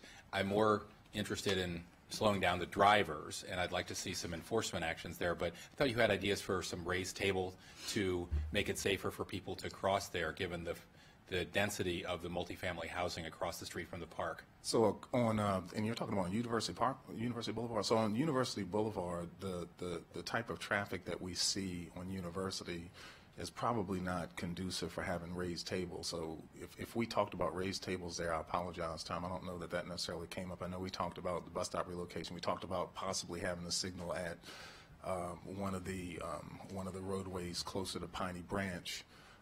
But again, the influx of the Purple Line and the phasing of that construction and the need to probably would put a signal would be erected and then it would be taken down and maybe put back up because of the modifications associated with the roadway during those construction times, made it really difficult for the State Highway Administration, Purple Line team, and our team to come to a consensus on what the appropriate improvement would be there. So, Well, I appreciate the challenge, but the construction will be going on for another couple of years, so I think Certainly. you need to put more time into figuring out how to keep people safe in the meantime. Wade, question, Chris, yeah. Our Purple Line coordinator has an active list of improvements they're tracking with Purple Line and State Highway for that corridor. I don't know if they're expressly what you mentioned, but that is something we're actively tracking to make sure that we can get the improvements in place while the construction's ongoing. Thanks. And then, Wade, just a quick question for you. Your data showed that serious crashes with motorists were down 50%, or serious injuries involving motorists, whereas pedestrians and cyclists were somewhat up or flat. Do you have any conclusion from that? Is that good news that shows any? For the motorists in particular? Or passengers in motorized vehicles? Yeah, I mean, part of it is safer vehicle design. You have more devices that help people, automated braking, detection, lane change, all of those things help. I haven't dug deep enough to look and see what the impairment numbers look like to see if we are seeing more or fewer impairments, because that can be anywhere between 20 to 30% of our motor vehicle deaths a year. So I have to go a little bit deeper and see what that looks like. Okay, great. Thank you all. Thank you. Thank you. Next is Councilmember Friedson. I just want to remind my colleagues that we do have several other things on the agenda. Thank you. Thank you. I appreciate the fact that we're all here for this conversation. I deeply regret the circumstances for why we're here for this conversation. I do appreciate some of the progress that we've made. I think we all recognize we haven't made near enough progress and that there are devastating consequences to that lack of progress. First, Mr. Smith, thank you for being here. We welcome you here. I personally had and continue to have a very good working relationship with your predecessor, and we look forward to continuing with that relationship in his new role. But hopefully we can continue with the really strong partnership and working relationship that we have all had, I think, as a body, and that I have had personally. Look forward to that, and I really appreciated your comments earlier about the context-driven guidelines, which we see as potentially game-changing for what we have been trying to do for years, if not longer, to fundamentally change design, engineering, and maintenance of our roadways. That is at the heart of Vision Zero. And so I really appreciate you mentioning that. I'm excited as well, Mr. Sartori, you being here, and really excited about the predictive safety analysis. Vision Zero needs to have data to function properly, so we make these decisions in the proactive, not reactive way that we talked about earlier. We should be using data, not anecdotes, responding to tragedies to make our decisions. So I really appreciate your work on this, the conversations that you and I have had on that effort, and the leadership of Casey Anderson, who's here, Gwen Wright, who's here, Mike Riley, many of the other folks, the entire planning board and planning department really has been a leader on this, and looking forward to that as well. And welcome, Jesse Cohen. We look forward to having you in this new role, and really looking forward to having both of our Vision Zero coordinators, which I think are critical to us moving forward. I echo the comments of colleagues, Mr. Holland, in congratulating you, and very well-deserved appointment, not only because you've effectively been doing this role for us as best as you can, but with limited ability to carry it out, given that you weren't actually in it. And so this will hopefully allow you to have the opportunity to work directly with us and with all the relevant players in county government and beyond to be able to move forward on what are very ambitious but very important goals are to keep our residents safe. And so congratulations for that. And, I appreciate the, fact that was mentioned earlier, both by planning and by you, about being reactive, not being reactive, but being proactive, which I think, today really is all about. Unfortunately, this briefing and this conversation is reactive, and we need to make this a regular part of our policy making where it's proactive, which is what I hope we can move forward. And we really need to address this as the public health crisis that it is, because we, really just can't wait for deaths to respond to this on a case-by-case, intersection-by-intersection basis. We will never keep up, and we will have residents who die in the meantime. And while I really do appreciate, and my office and myself personally advocated strongly for the change mentioned earlier and several of the changes, but particularly at the Bethesda Trolley Trail on Tuckerman Lane, if we had done that before, I think Jennifer Demaro would still be with us. And instead, her family, her community, all of us are grieving her passing, and that's just one of many examples. Turn to the evening of December 12th and the morning of December 13th. It's the most difficult, devastating 24 hours I've ever experienced in my professional life. I hope to ever experience, ever in my career, that the community, I think, one of the most devastating 24 hours we've ever experienced. With the evening of December 12th, Sophia Chen, 9-year-old young girl who was struck by a bus, Bradley Hills Elementary School student. The next morning, Ayal Haddad, 17-year-old Walter Johnson student, was crossing Montrose Road to try to catch the bus, facing life-threatening injuries, critical injuries. Same morning, Delegate Mark Corman and I had worked together we appreciate having State Highway and Andre and your team looking at Old Georgetown Road. And I walked that along with Andre and others from State Highway with Jake Castle's parents at the site where Jake Castle was hit and killed when he tried to swerve out of the way of obstructions in the public right-of-way, including recycling bins and trash cans, we believe, and poles and other obstructions. And to the point that was made earlier by Councilmember Hucker, there's nowhere to go. There was no safe place to be. Councilmember Reamer and Glass joined us, along with State Highway. I appreciate the work some of the work that has been done, the preliminary work of removing some of those obstructions to make it a little bit safer. But we need to do much of what Councilmember Hucker was talking about before, which is to create a buffer to allow for safety for users of that roadway. I'll never forget walking along that roadway as we address these safety issues, and in the aftermath of a 24-hour stretch of 2 collisions, one fatal, one life-threatening, all involving children, with the parents of a child who had been lost on the stretch that we were looking at. I think it provides a window into the severity and the seriousness of the crisis that we face. I can't begin to imagine the pain that they were facing, but I saw the look in their eyes, and I can't escape it, and I hope none of us can escape it as we talk about these issues. And that's why I have focused so intensely. I think all of us have focused so intensely on addressing this on a case-by-case, intersection-by-intersection, crosswalk-by-crosswalk basis, pushing SHA, pushing County Department of Transportation to make proven engineering improvements that we know could prevent the next tragedy. But we have an entire road network that is completely outdated. It was built mostly between the 1930s and the 1960s at a time when Our communities looked much different, were being used much differently, and the goals of the infrastructure was for a far different purpose, not the livable, walkable, accessible communities we talk about that we want to live in, that we say that we're living in, and that we are trying to create. And this has created a massive challenge, and frankly an epidemic, not just for pedestrians and bicyclists, but for all road users, as we heard about earlier. I mean, we don't talk about it enough that, you know, we had 15 drivers and 3 motorcyclists killed on our roadways as well. This isn't about protecting pedestrians and protecting bicyclists. This is protecting people, residents, human beings who are using our roadways in all different ways and currently are not nearly as safe as they need to be and as we want them to be. Wade, you mentioned earlier that, you know, one of the goals that you have, and I think the goal of this conversation should be making sure that we're all on the same page when it comes to Vision Zero across county government.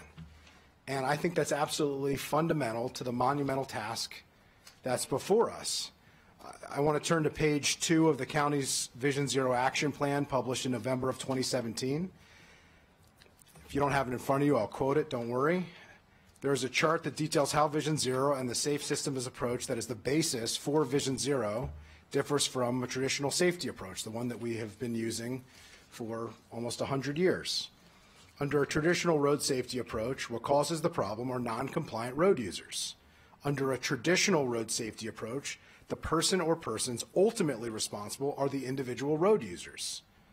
Under a safe systems approach, the approach that our county has formally adopted as our policy, as a Vision Zero policy, what causes the problem are not non-compliant road users.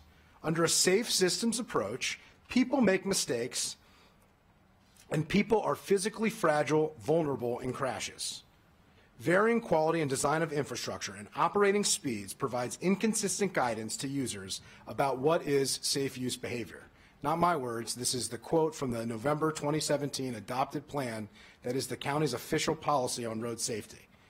Under a safe systems approach, quote, who is ultimately responsible? Under a safe systems approach, quote, there is a shared responsibility by individuals with system designers. System designers. That's us. We're the policymakers. We focus too much on the people on our roadways and not enough on the policies and the policymakers behind our roadways. Now I want to read you a tweet from the official Montgomery County, Maryland Twitter account that came on January 17th, the day after 32-year-old Brett Baden was struck and killed by a driver in a vehicle while trying to cross Rockville Pike, not far from here at Wooten Parkway, just outside my district. The tweet remains up today. The tweet reads, drivers stay alert for pedestrians, especially when it's dark. Pedestrians, use crosswalks when available and be as visible as possible by wearing light colors and using a reflector or a small flashlight. Safety is a shared responsibility. Doesn't reflect the policy that we've adopted as a county. So my question is, does anybody on this panel believe that this tweet is consistent with our own adopted Vision Zero plan that says when it comes to what the problem is and who is ultimately responsible? I'll take that as no. Another question. Does anyone on this panel believe that the solution to this epidemic is pedestrians wearing light colors, bright colors, or using flashlights when trying to cross the street? Take that also as a no. Additional question. Does anyone on the panel think Brett Baden, a constituent of mine, a Special Olympics participant who loved bowling, someone who people are currently describing as a gentle soul, someone whose death has devastated many people in our community, does anyone here think that he as a pedestrian is to blame for his own death because he wasn't using a flashlight when he was trying to cross the street? Okay.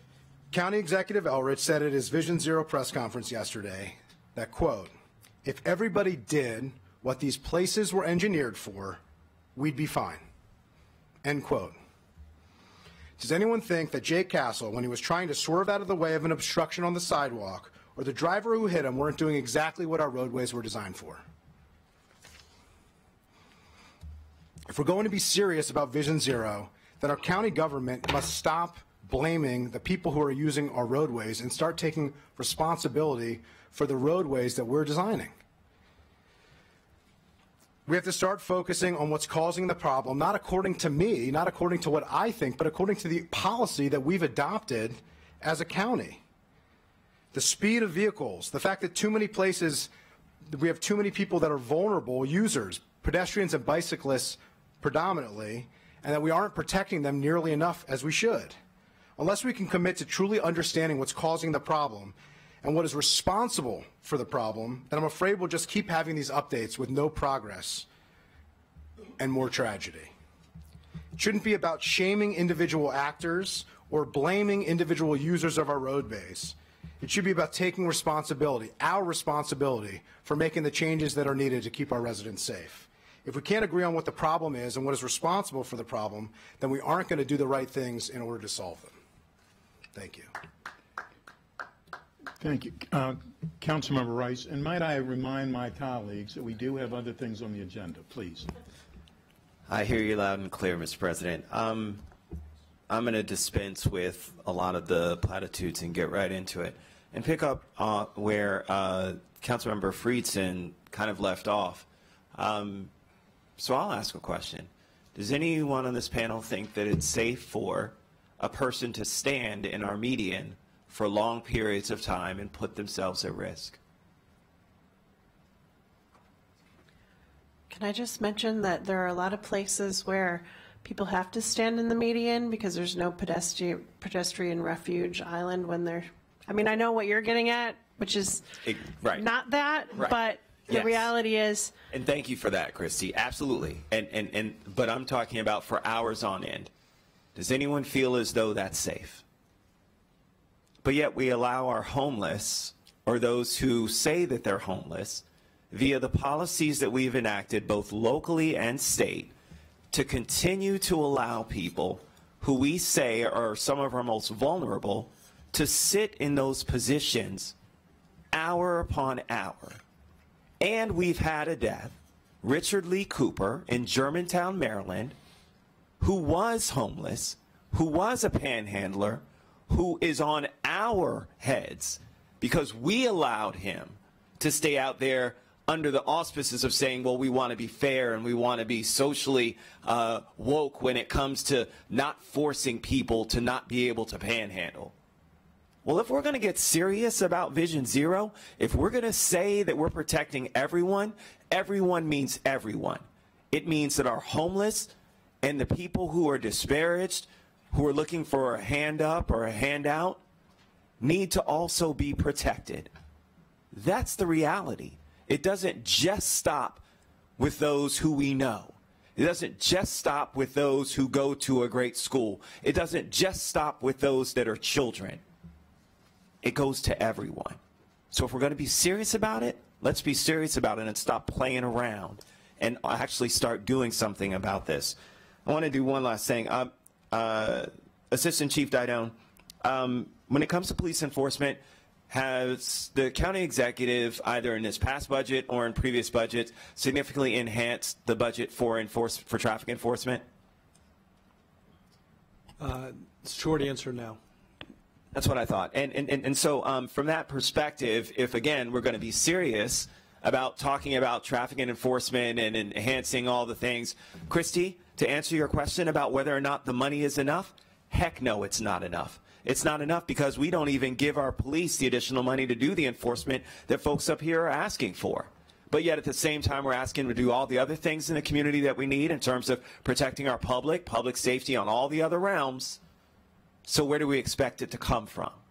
Right? And so I just want to say that, again, if we're going to be real about this, let's make sure we put the budget behind it and put the appropriate resources there to make it happen so that we can do the traffic enforcement that's necessary.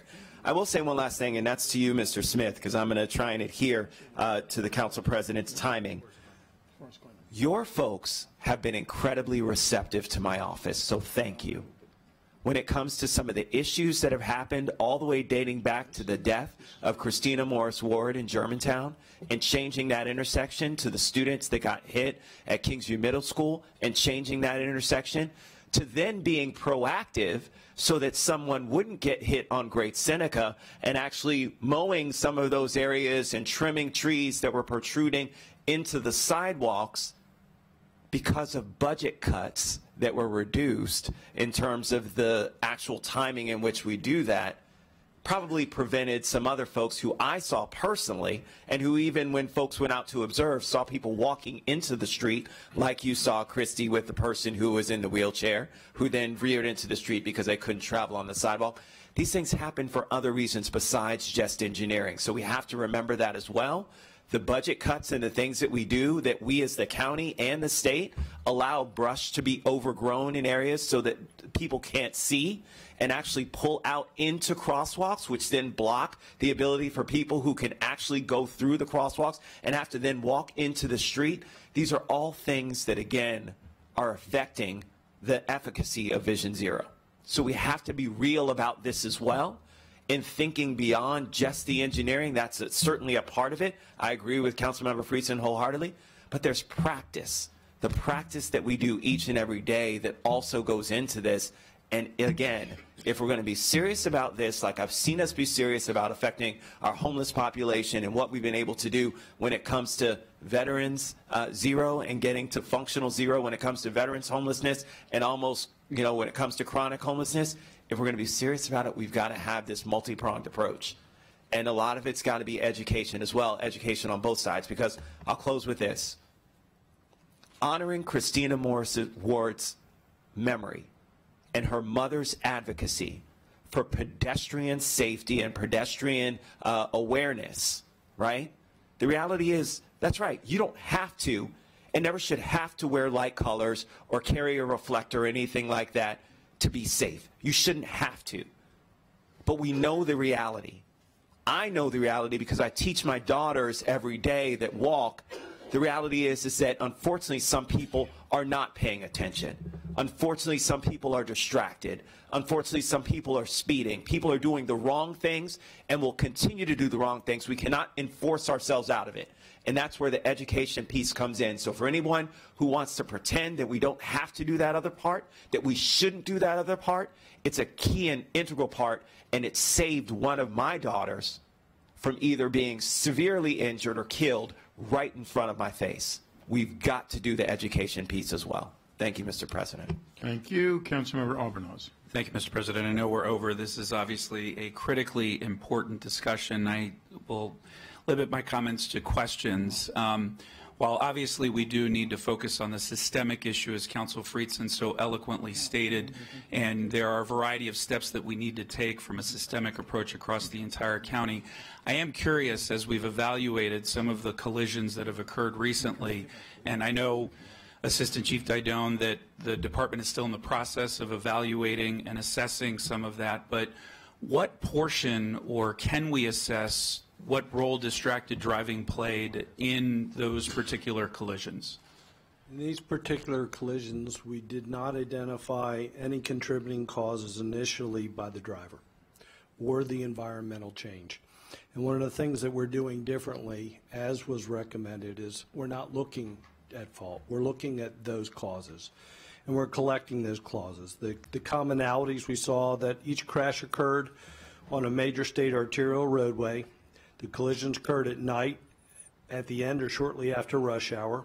There was adequate lighting, no environmental factors noteworthy, but not enhanced lighting. And one of the things the county executive talked about was adding LED lighting, the bright white lighting, at intersections where there people are crossing and bus stops. It's a philosophical change. Understanding the fact that you drive down the road, you see these yellow lights, yellow lights, and all of a sudden, where you have pedestrians, you see bright white neon football lights. Makes a big difference. Human nature, people want to cross there. Drivers can see a lot better. We're looking at that there. Pedestrians' ages were 75, 40, and 32, so we're talking adults. Pedestrians were not in the crosswalk in 2, but in the crosswalk at 1, but possibly against the signal in that intersection. And as I said, there were no contributing causes initially identified in the preliminary investigation. These cases take about 2 months to reconstruct, and the findings go to the state's attorneys for final disposition. Thank you. That's very helpful. All constituencies are particularly at risk when it comes to pedestrian safety, but some are disproportionately at risk. And I want to highlight our disability community. I had the opportunity to attend the Commission for People with Disabilities meeting recently, and 80% of the questions I received were pertaining to pedestrian safety. And there was a woman who I will never forget who grew emotional, who was visually impaired and felt offended by the title of this initiative, Vision Zero. And so we do need to think through the marketing of this for a variety of reasons to make sure that we are expanding the reach so that everybody feels inclusive and part of this important discussion. But my question relative to specifically our disability community is, how are we incorporating their unique needs into planning? If you can give me some highlights, that would be helpful. And how, Mr.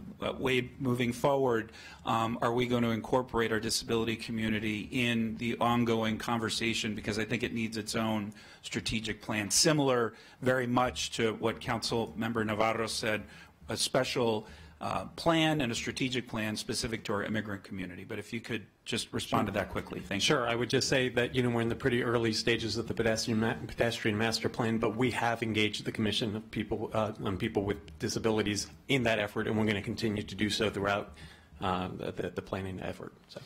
Can I also add to that, the PBT-SAC just reached out this week as well to the Commission for People with Disabilities, because there have been a lot of issues that have been raised, not just with the overall planning, but with some specific treatments. And I think that some of the engineers are struggling with, how to implement something that will work. But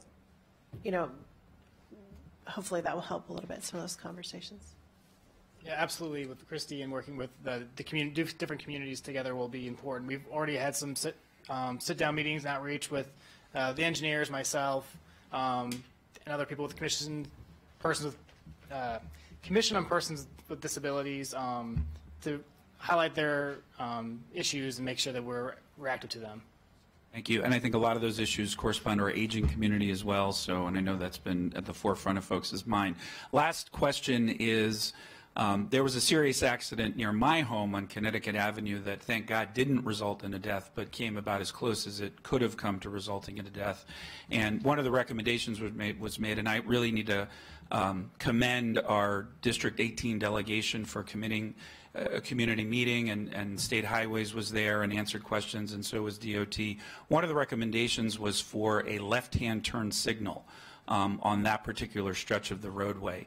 When pretty straightforward recommendations like that don't cost a lot of money, that I do think make sense, come forward, what process does State Highways follow to follow up on recommendations like that? So part of that is, just for my clarification, there was a recommendation from council to from the residents that were there, but also from the delegation. Okay, so timeline-wise, we would look at traffic, look at the pedestrian movements, as well as what ramifications it would be for the traffic signal operations in the signal head, and try to craft the best decision for that. But I'm going to let Derek help me answer that question.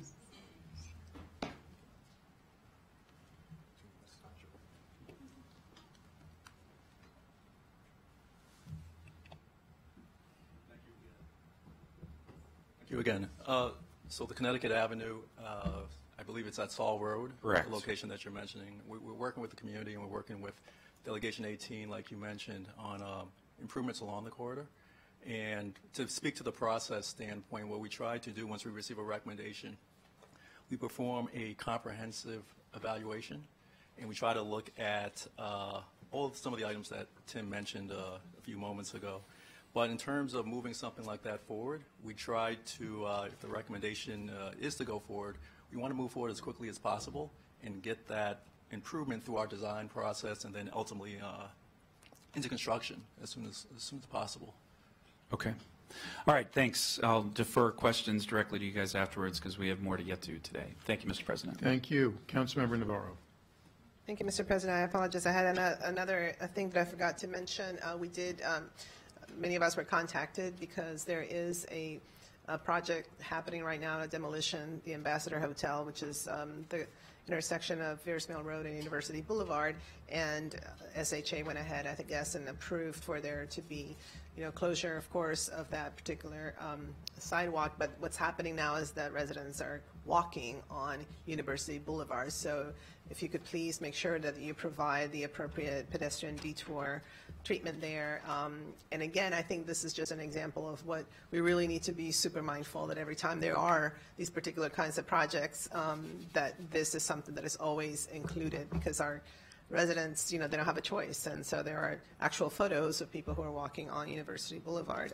And my staff can share that with you. We did share it with your staff, but they'll be happy to give you a printout that shows the photo and all of this. So just wanted to flag that for you. Thank you.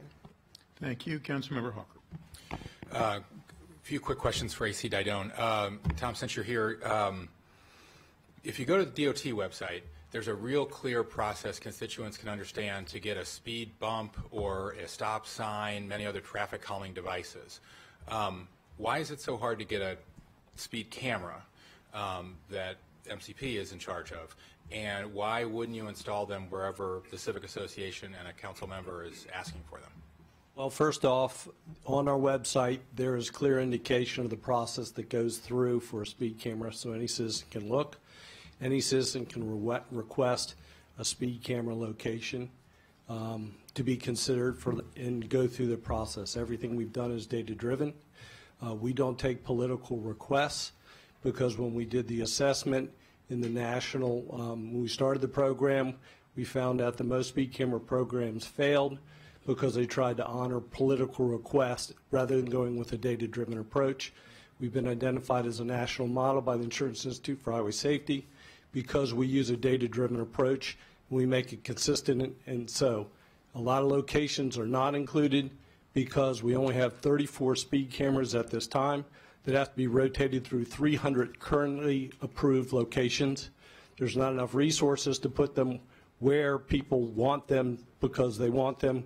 We put them where they need to be due to data assessments. Have you requested more funding from the county executive if there are more speed cameras now that are warranted, like you say? We are in the process of going out to a new RFP process. We hope to have that process completed by July of this year. It's been a long and tedious process. Every time we go through an RFP process, it takes over a year to accomplish. At the end of this RFP process, through this contract, we hope to have double the number of red light cameras and double the number of speed cameras for implementation. Okay. I think we ought to consider that in the Public Safety Committee, Mr. Chairman. We have 1,100 officers. How many are in traffic enforcement versus how many are in patrol? I thought 1,300 was the request. How many officers do you have, and what percentage are on traffic enforcement? We have approximately 1,300 officers, and then we have under 100 specifically assigned to full-time traffic duties. I don't know the breakdown for patrol and detectives. So fewer than 10%? Yes, sir. Why not assign more to traffic enforcement given the urgency of the problem we're talking about today? All I can tell you is this, is Chief Jones has taken over by his promotion of me to Assistant Chief and the promotion of Dave McBain to Traffic Director. He is showing his commitment to traffic because for 15 years, traffic did not get that kind of consideration. Chief Jones is looking to do a reorganization in July, so he is looking to explore. He is committed to traffic. I can't give you a commitment, but I can tell you traffic is a higher priority in Montgomery County Police today than it was years ago. I'm glad to hear that. I've been disturbed by the information about the district traffic squads that are often understaffed because of the detailing, sometimes down to 2 or 3 officers. We also have a central traffic plan that's looking to address that as well. And can you say what they've done like this the last week or two? I heard it. Yes, as a matter of fact, I can. The central traffic team I'll give you for the last 4 months, this is one traffic squad. The one traffic squad in 4 months did 168 details. By 168 details, we talked about 67 details during the morning rush hour when you have peak crashes. We did 42 details, primarily pedestrian, in the middle of the day, and we did 59 details in the evening rush hour, which accounted for 270 2,775 traffic contacts, and in which we issued approximately 4,000 charges. So the police department and this central traffic squad is out there. We're demonstrating that this new approach is the right approach because we're targeting our enforcement efforts on data, hotspots, and doing sustained and saturated enforcement, which we've learned over the years is the correct way to doing it, is taking it out of the decisions at the district level and having one unified command with a central vision dedicated to Vision Zero. So we're looking at putting all the pieces together and I think make it more efficient, more effective, and better job for our community. I'm glad to hear that commitment. If you could share the data with us, that would be really helpful. My pleasure. The letter I got from Chief Jones said that there had been 1,505 charges for pedestrian-related offenses in 2019 as of October. So that's only about 15 per officer if there's 100 officers dedicated to that. So right. I'm just giving you what we have from the central team. And then in addition to that, for pedestrian safety, we did 1,900 work hours of pedestrian enforcement work and 400 details in 2019. So we're out there, but as I said in the Vision Zero conference, we can do better. We have a plan, and under Chief Jones, I feel confident that we will do better. Looking forward to seeing the details. Thank you. Thank you. Councilmember Reamer, please. Finally, I'll be brief. Thank you. The District of Columbia has transferred the traffic camera enforcement function out of the police department and to the Department of Transportation. I've just been frustrated by the pace of expansion. I know the state has some limitations in their Assistant Chief Dione, so there's some bureaucratic challenges. Nevertheless, I really think we ought to be doing the same thing. I think that the fact that we heard from DOT today that they're only just starting to get some of the data that they need to respond with engineering changes after there's been incidents indicates it's not functioning the way it could, and especially traffic camera enforcement. I'm not going to take offense at at terming it political. When we pass along requests from the community for safety enforcement, it's not political. I mean, it might be coming from an elected official, but anyway, neither here nor there. But I think the slow pace, the bureaucratic resistance, the lack of progress, to me, is just unacceptable. And I believe that MCDOT would move faster. And I would really like the council to explore that. I think I might have mentioned that previously, but it would be a terrific topic to take up at T&E and Public Safety Joint and explore this and see what might be involved in. Because again, I just got to say, if we wanted to stop all of this carnage, we could stop it. It would be heavy-handed, but we could stop it. Enforcement would actually take care of this problem as well. That probably goes farther than the community is be willing to support. But we could do a lot more than we're doing right now. Thank you, and I'm happy to explore it, but I do think there are state laws associated with this, which are necessary to keep in mind. And I believe you have to have a sworn officer actually work with the speed cameras and other visual cameras that they have to be the ones to actually make certain that the law has been that the law has been violated and has not been followed. Thank you all very, very much for being with us. We look forward to our continued conversation. Hopefully we will not have you back because of a tragedy, but we will have you back because of our successes. Council President Katz, can I make one date announcement? Go ahead, please. On February 1st at 3 p.m., there will be a memorial for Jose Gillian in Aspen Hill. People are meeting at 3 p.m. at the Aspen Manor Shopping Center. And on February 8th, there will be memorials for Brett Baden and Michael Gamboa, starting at the IHOP in Rockville near First Street. So, could you please repeat them one more time, though? I wasn't ready to write them down. I didn't sure. realize We can send it to you over email, yeah, but if you could, please. February 1st, 3 p.m. in Aspen Hill, February 8th at 12:45 p.m. in Rockville for both for all three of the most recent traffic fatality victims. Thank you. If at all possible, I will try to be at both. Thank you very much for being with us. Next, we are going to move right along for our work session on Forest Glen, Montgomery Hills Sector Plan. And I believe Ms. Dunn and Dr. Orlin will be discussing that with us. Yeah, but, yeah, why don't you go ahead? The chair will please I'll, begin. filibuster while our... Yeah, don't filibuster, just do it. Right. Yeah. Today, right. Thank you very much, but we're going to ask everyone to please clear the room so that we can continue our meeting. Thank you. All right. So, welcome, Chairman Anderson, Gwen Wright.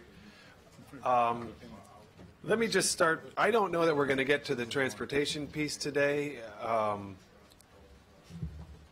maybe we could just start with a little bit of expectation about how far we can really get.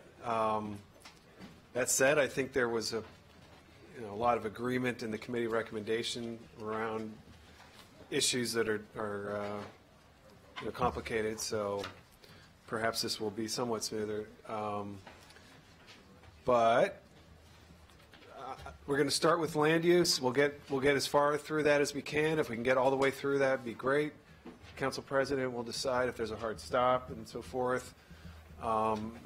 There are significant topics of discussion in both transportation and land use. There are some decisions that people will consider carefully.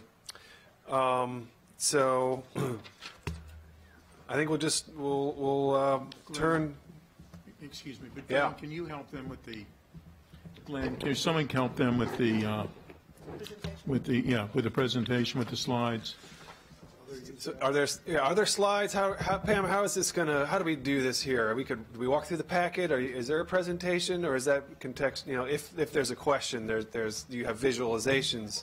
Okay, that's what I was assuming. I was basically going to walk the council through the packet. Great. All right. So why don't we do that? I could do it myself, but I think I'll turn it to you to walk us through. But I'll try to keep the floor as a committee recommendation here. Great. So I'm going to start just on the second page with a staff report for the land use zoning, historic preservation, parks and open space, urban design. Those components are going to be covered in the material that I will review with you right now. The plan Actually, area, sorry, let me pause you here. I want to make some prefatory comments. This is a good plan. This is a long time coming. I think many of you have had a lot of history. I think many of us in this room have had a lot of history with this community and pushing hard for changes in the built environment. This is whether we're talking about Forest Glen and development on that metro parking lot, or the tunnel and how that relates to land use, or down into the shopping centers where there is so much community support for change in those shopping centers to create a walkable, more friendly environment where people feel like it's an environment where they might want to spend some time, rather than kind of get in and get out. I think presently it's really a get in and get out kind of environment. It's some of the most, I think, heavily impacted infrastructure. If you walk Georgia Avenue in Montgomery Hills, you kind of can't believe just how intense it is being there in that environment with the volume of traffic and the condition of the sidewalks and the roadway and just everything. It is a really difficult place. Businesses do thrive there, in many do, often as more regionally serving businesses. People come a long way for bagels, and they come a long way for bundt cakes, at least more than just around the corner. Nothing bundt cakes, aquariums, stores, so on. So there is a flower in the desert here. You have businesses that are serving, but that presents a challenge for us in terms of our expectations about change. We have to keep in mind that as we set the zoning framework for this plan for the future, the property owners there have generally, it looks to us, rent-paying tenants. And so the incentive to tear down a successful commercial center and replace it with something bigger, at what point that becomes a smart investment is one of the underlying challenges here. Everybody wants to see change, but Aldi's just came in and it seems to be doing quite well. And like if you're the owner of that center, would you be so in such a hurry to tear down, a center that has a thriving new tenant, grocery store? So these are some of the, underlying challenges that we face. Some of the more exciting and hopefully near-term elements will be the Georgia Avenue reconfiguration. There's a fair amount of public land, getting to the topic of housing, there's a fair amount of public land in this plan. And we zoned some of it very aggressively for housing. We really wanted to kind of push the envelope and, get as much as hopefully we could get through county negotiated partnerships with presumably nonprofit, although not necessarily, but under the conditions that we have set, it seems certainly likely that it's going to have to be, a strong nonprofit element.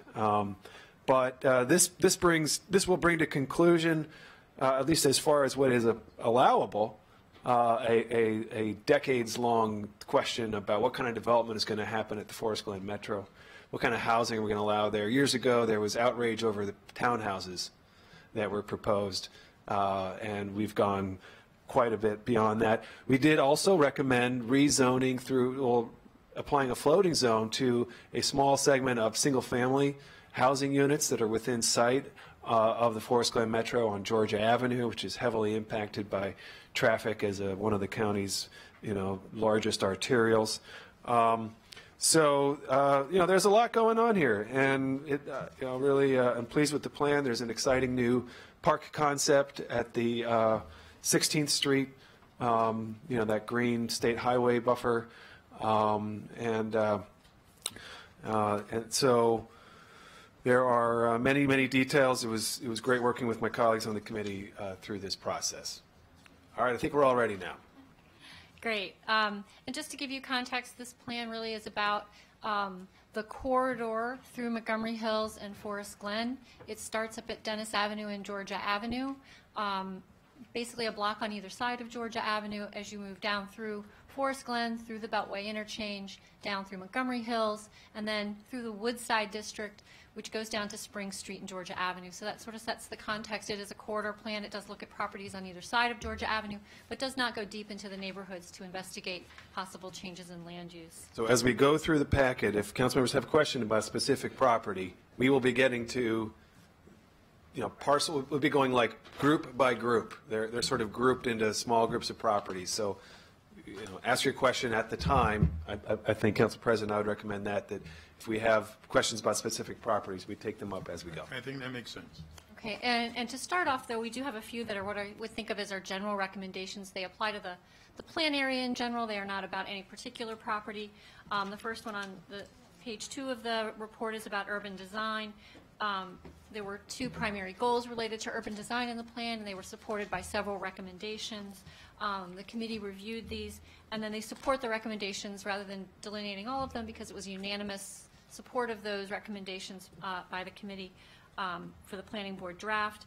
Although I did want to bring up the fact that the draft does recommend in 2 separate places undergrounding utilities, and the committee chair Reamer did believe that is a really important point that the plan needs to emphasize. I think it is. It's something I've heard a lot about from the community. It plays a little bit into the next page. We had some dispute about how much additional requirements we will put on parcels there. And, I certainly think undergrounding utilities would be profoundly, would be transformational for the built environment there. I wanted to put our weight behind that as an aspiration. There's a lot more to do. I don't know that the private sector will be able to afford to do that by itself, but if we could make that happen somehow through this process, it'd be a big step forward. So if there's no questions on that, I'll continue moving. The next one is more general recommendations for historic preservation. Again, the plan set up it had a couple goals and then set up numerous recommendations. And there are just some recommended tweaks to those. Within the goals, there was one that really was more of an implementation issue, something that could be recommended as part of the review process or as part of the process where properties may come forward for designation. So it was moved from a goal just to a recommendation. It's not a big change. And then one of the goals referenced its aspiration with respect to the county, and we're just bringing that down in and say this should be with respect to the plan area. And the committee was unanimously supportive of just those minor changes, but I want the council to be aware of them.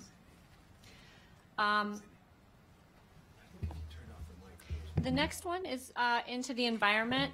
And the environment really covers 3 areas. One is green cover, one's water quality, and the third is air quality and carbon emissions. And with respect to green cover, the committee did have a modification to what was recommended in the plan. The language in the plan implies that it's requiring a 35% green cover under redevelopment of the commercial properties, which I think was more of the way that that area of the plan was phrased made the reading of it appear to be a requirement. In the recently passed Bethesda Downtown Plan, there was also the 35% green cover, but it was a strong recommendation, and it had very clear language that made it clear that it was a recommendation, not a requirement of redevelopment in that area. So the committee agreed with making sure that the language in this plan is similar and make sure that it is a recommendation, not a requirement. Because we wanted to be flexible here, recognizing that in downtown Bethesda, property can go to 300 feet. Here, that we don't have anything like that kind of allowance. And from an environmental perspective, the best thing we could do would be to redevelop this property, because we would get an immediate stormwater benefit. And changes that we put, the more requirements we put onto the private property here, the less likely that it is we'll get redevelopment, because you change the economics of the equation. So we felt like, we were at odds with ourselves. We want to support the possibility of reinvestment and redevelopment of the property, and so we ought to be. We shouldn't put the strictest possible standard, which the initial plan really called for, which was, Bethesda coverage requirement, but it was even stricter, I guess, because it was a requirement. So. Correct. The next part under the green cover, though, and another recommendation is related to soil volume, which is how much area which the canopy trees along the street have to grow and flourish. And in the plan, there was a recommendation for a minimum soil volume of between 800 and 1,000 cubic feet. And looking at other plans that had been approved in the recent year, Bethesda plan, the Littonsville plan, the recommendation had been 600 cubic feet. Also, you look at the street sections to see how much space is being allowed in that tree panel that's being proposed. The right-of-way along Georgia Avenue is going to be challenging to redevelop with bicycle lanes, tree canopy trees, sidewalks, medians, all of it. So staff had recommended, and the committee agreed 2-to-1 to stick with the 600 cubic feet that had been recommended in both the Bethesda plan and in the Littonsville plan, and to not increase the minimum soil volume for this plan. It sounds like a small issue, but this is the kind of thing that can force an entire building to move its footprint back from the street, because you're not leaving enough room for the tree zone. So maybe a little bit of a smaller tree would be appropriate in this location. All right. Okay, no questions. The next environmental recommendation topic area that the plan covers is water quality. There are numerous recommendations related to environmental site design, stormwater management, all to promote improved treatment of stormwater runoff, and the committee agreed unanimously with the planning board recommendations in this area. The next is air quality and carbon emissions.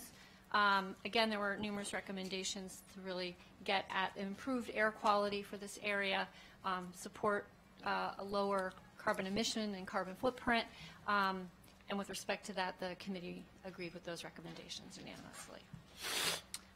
This brings us to the 4th page of the report and to the parks, trails, and open space. And again, this is the recommendations that are broad for the whole plan with regard to parks, trails, and open space, not the specific property-specific park recommendations.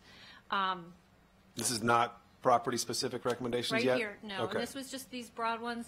And again, the committee was unanimously supportive of the broad plan-wide recommendations regarding parks, trails, and open space. But now we are going to enter into the property-specific recommendations, and we are going to do it by district. As Councilmember Reamer mentioned, there are 3 districts. There's the Forest Glen District, goes from Dennis Avenue to Forest Glen Road. There's the Montgomery Hills District, which starts at Forest Glen and goes down to 16th Street. And then there's the Woodside District starting at 16th Street and going to Spring Street. So The first set of properties, the plan deemed the Dennis Avenue Medical Cluster. All right, is how why don't it's we pull phrased. up a graphic if we could? Can you pull up a map and Oh, show I us can. what buildings we're talking about? That'll take me a minute to do it. I don't think they, What- do you guys have? Okay, can you do that? Okay, so they'll pull that, an aerial up. But there are And you three- also, if you have your plan, can look Right. at pages 4 and 5. This is of the bound plan. Yeah. And is it in the packet as well? I didn't copy the maps because of the reproduction and would be kind of difficult. But if you do have your plan on pages 4 and 5, it's the topmost of part of the map. Circle page 20 in the packet. There's a map. Okay. Okay, here we are. The screen is up. Great. Okay. Okay.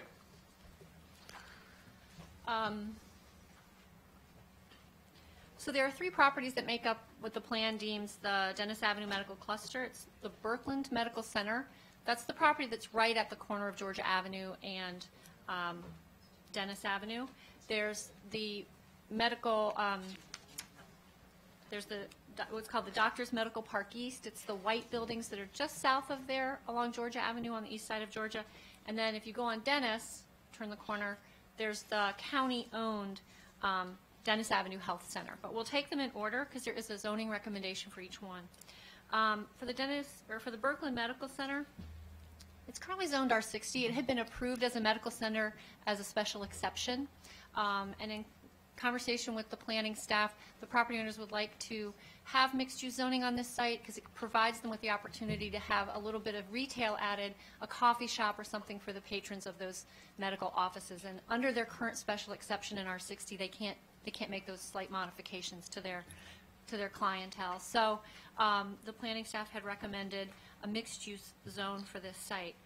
At the same time, when we took the tour and the committee toured the entire area, one refrain was, and we had recently heard from the COG estimates and the need for housing in Montgomery County, is there a way when we look at each of these properties, can we consider that we are really maximizing the potential for residential if it exists?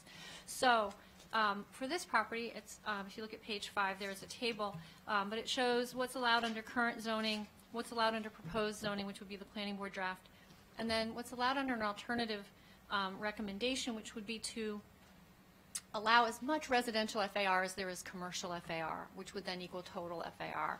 It's just slightly increasing the residential density.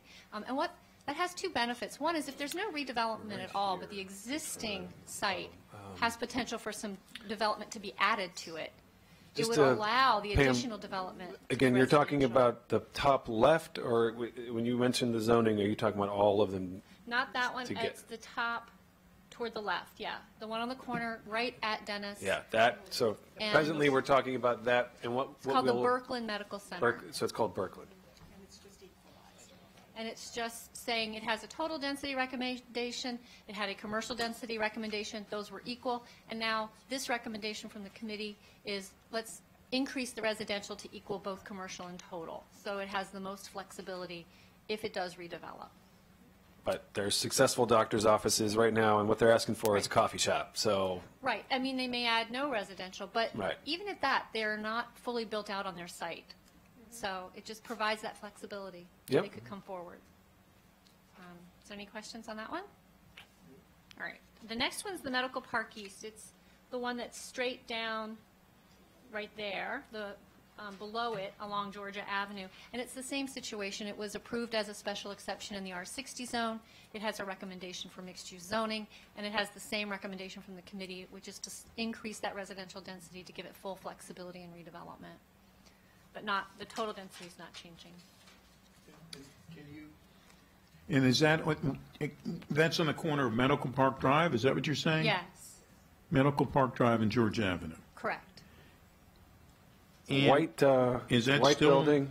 Is that still on 4? What page are you on in the book? If you turn, it starts at the bottom of 5, the explanation, and there's a data table for it at the top of page 6. On the packet, page of the 5, staff not report. the Okay. master plan. All right, we're making it confusing again. Okay. Yeah, sorry. I'm not going to really refer much to the plan. I didn't bring my plan. You're We're going to gonna use the packet. We're going Well, to if use you the packet and the then I'll map. keep doing that. Okay. All right. Okay, Do you have any questions on that change? All right. And then the third property in this medical center area is the Montgomery County Dennis Avenue Health Center. And that's where the tour bus actually turned around to get started on the tour. And there's a very large parking lot there. And the idea looking at this property is, could there really be the advantage of the county-owned property providing more housing in the county? And as part of the review of the plan, Councilmember Jawando wrote a memo to his committee members and recommended an increase in density on this site and an increase in height. And the increase in height really came about as a conversation with the committee, who wanted to make sure that I think the whole committee wanted to increase the height and density to allow for a meaningful housing project, and Jawando came up with quite a recommendation, and so we got behind that. Yes, the committee had already been talking about this as an idea, and then so Councilmember Jawando followed it up with a memo, and in addition to that, recommending that 30% of the units be provided as regulated affordable housing, 15% at the MPDU level, and 15% at people whose income is below 50% of AMI. Which would presumably limit the, that means you're not going to sell the property for anything. You're probably, anyway, keep on going. Right. So You're saying that's county-owned? and this is county-owned property. That's county-owned So it property. would probably be a County, public-private partnership. Right. Exactly. So the county would control whether it sells Correct. or not. Exactly. Yeah. Well, that's the point, is like you're not, if you did a partnership, you're not likely to get a payment, much of a payment for the right to build there.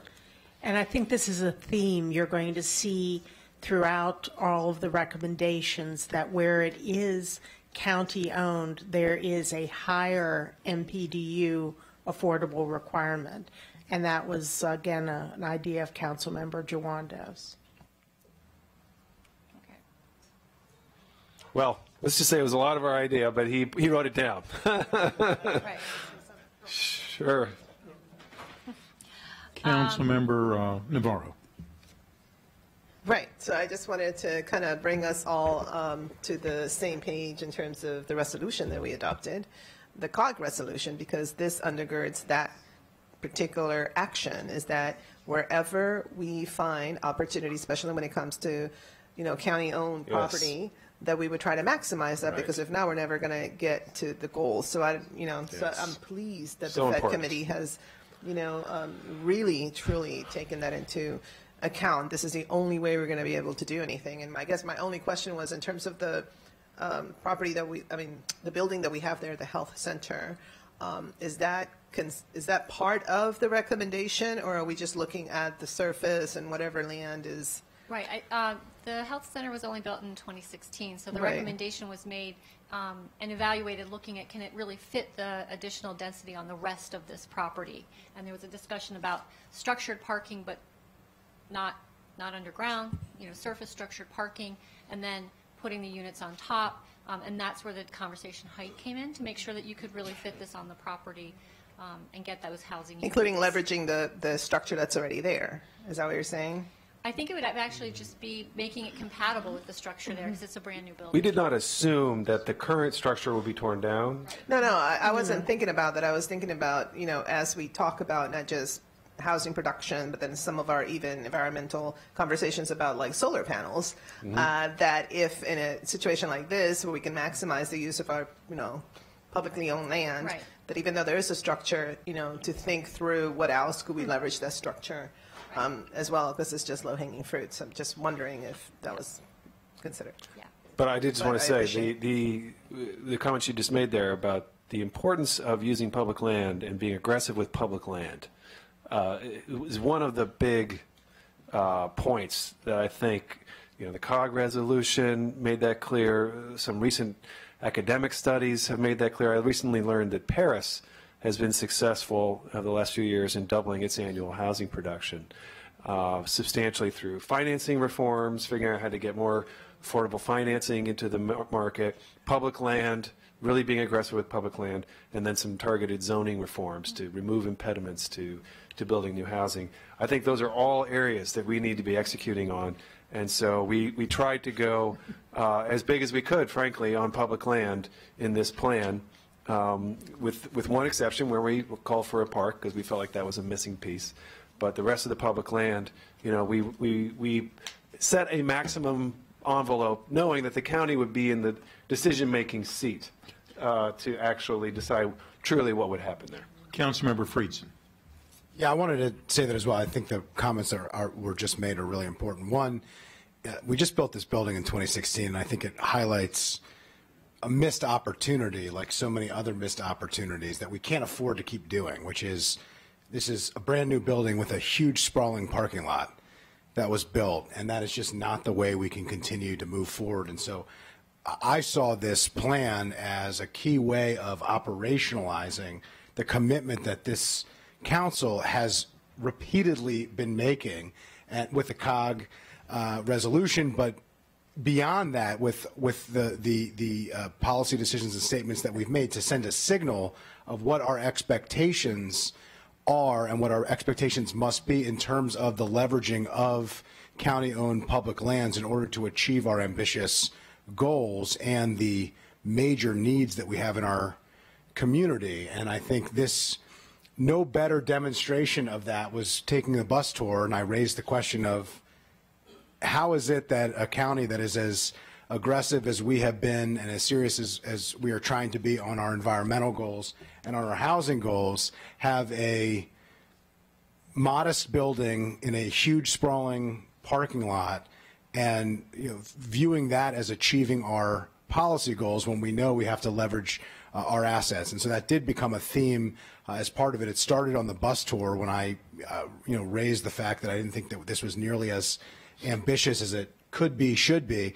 And the fact remains, of course, that the county executive, this one or a future one, will ultimately control the disposition of public properties, but this was an opportunity to send a signal of what the expectation is of this council, which I don't think the committee started with. I think the committee was reflecting what the full body has been repeatedly saying over and over, and I think we documented it and we put it into this plan, which I think is an important signal to set that policy expectation moving forward for all of the public lands and facilities that we have. And last point on this comment on this point. Point on this comment. This is going to be something we're going to need to build and grow from. Like, this plan, I think, was a learning process or an expectation setting process. Like, we need to get a lot more aggressive about public land and building housing. And I think there's going to need to be a variety of initiatives over the next several years that executes on that. I mean, we did it actually in Veers Mill. The Veers Mill corridor, we're quite aggressive on public property as well. So, we're working our way, but I think we're also seeing that making something allowable isn't yet enough. You've got to go far beyond that. We're going to need to go far beyond that as well. But we were really sticking to our guns here and saying we need to be a lot more assertive about public land. Good policy framework, because this is big picture, crucial, important stuff. Like, honestly, this is like one of the big issues right now we're all grappling with. So unless the committee has any recommended change to this, I'm going to move forward. And the next three properties are all residential, and they are the properties that are on the west side of Georgia Avenue. It starts with 3 garden apartment complexes. One is called the Fields of Silver Spring. The next one further south, is called the Belvedere Apartments. And then the third one a little further south down Georgia Avenue is called the Forest Glen Apartments. All 3 of those are garden apartment complexes that were built in 1947. The zoning on the Fields of Silver Spring and on the Belvedere Apartment were recommended to be reconfirmed at R10 zoning. And R10 zoning is quite dense. It's not so much in this case about density, but R10 zoning is really designed to have very large setbacks, and it allows 100 feet in height, which I think we believe in this location seems a little out of place. And the real thing to look at for me in this, and thinking about it, was that the Forest Glen Apartments had already come into rezoning through the local map amendment process to the council, and the council has already approved for them a certain zoning, which was CRT zoning. It allowed MHP to go in and to really rebuild that apartment complex with very affordable housing. So taking that as a guide to say, if the Fields of Silver Spring needed to redevelop, or if the Belvedere needed to redevelop, what would it take? Well, if we really want affordable housing, want to keep it, I understand the need for preservation, but we know with something this old, that's going to be a challenge. So these are slightly different. The Fields of Silver Spring currently is a tax credit project that will be in place until 2043. But again, it's a very old structure. So if it needs to redevelop before then, or even at the end of that tax credit timeframe, this plan may not have been revised yet. And so the idea here would be, rather than changing anything about what their current situation is based on, the committee has recommended that the master plan recommend a floating zone that's that would accommodate the type of development that's being requested at the Forest Glen apartment. So there's a floating zone recommendation on this garden apartment. The next one, the Belvedere, isn't under the same tax credit program. There's no regulated affordable housing units there today. And again, it was built in 1947. So anticipating in the next 20 to 30 years the need for this property to redevelop is probably pretty high.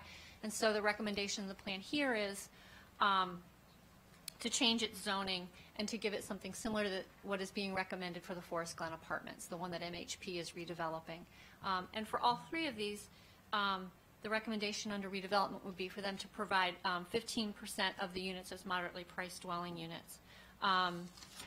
For the Fields of Silver Spring, there's the recommendation to add 5% market affordable units for up to 30 years, which is something similar that we did in Beers Mill, because that property is quite large. It's almost 9 acres. For the Belvedere, it's much smaller, so that piece isn't there.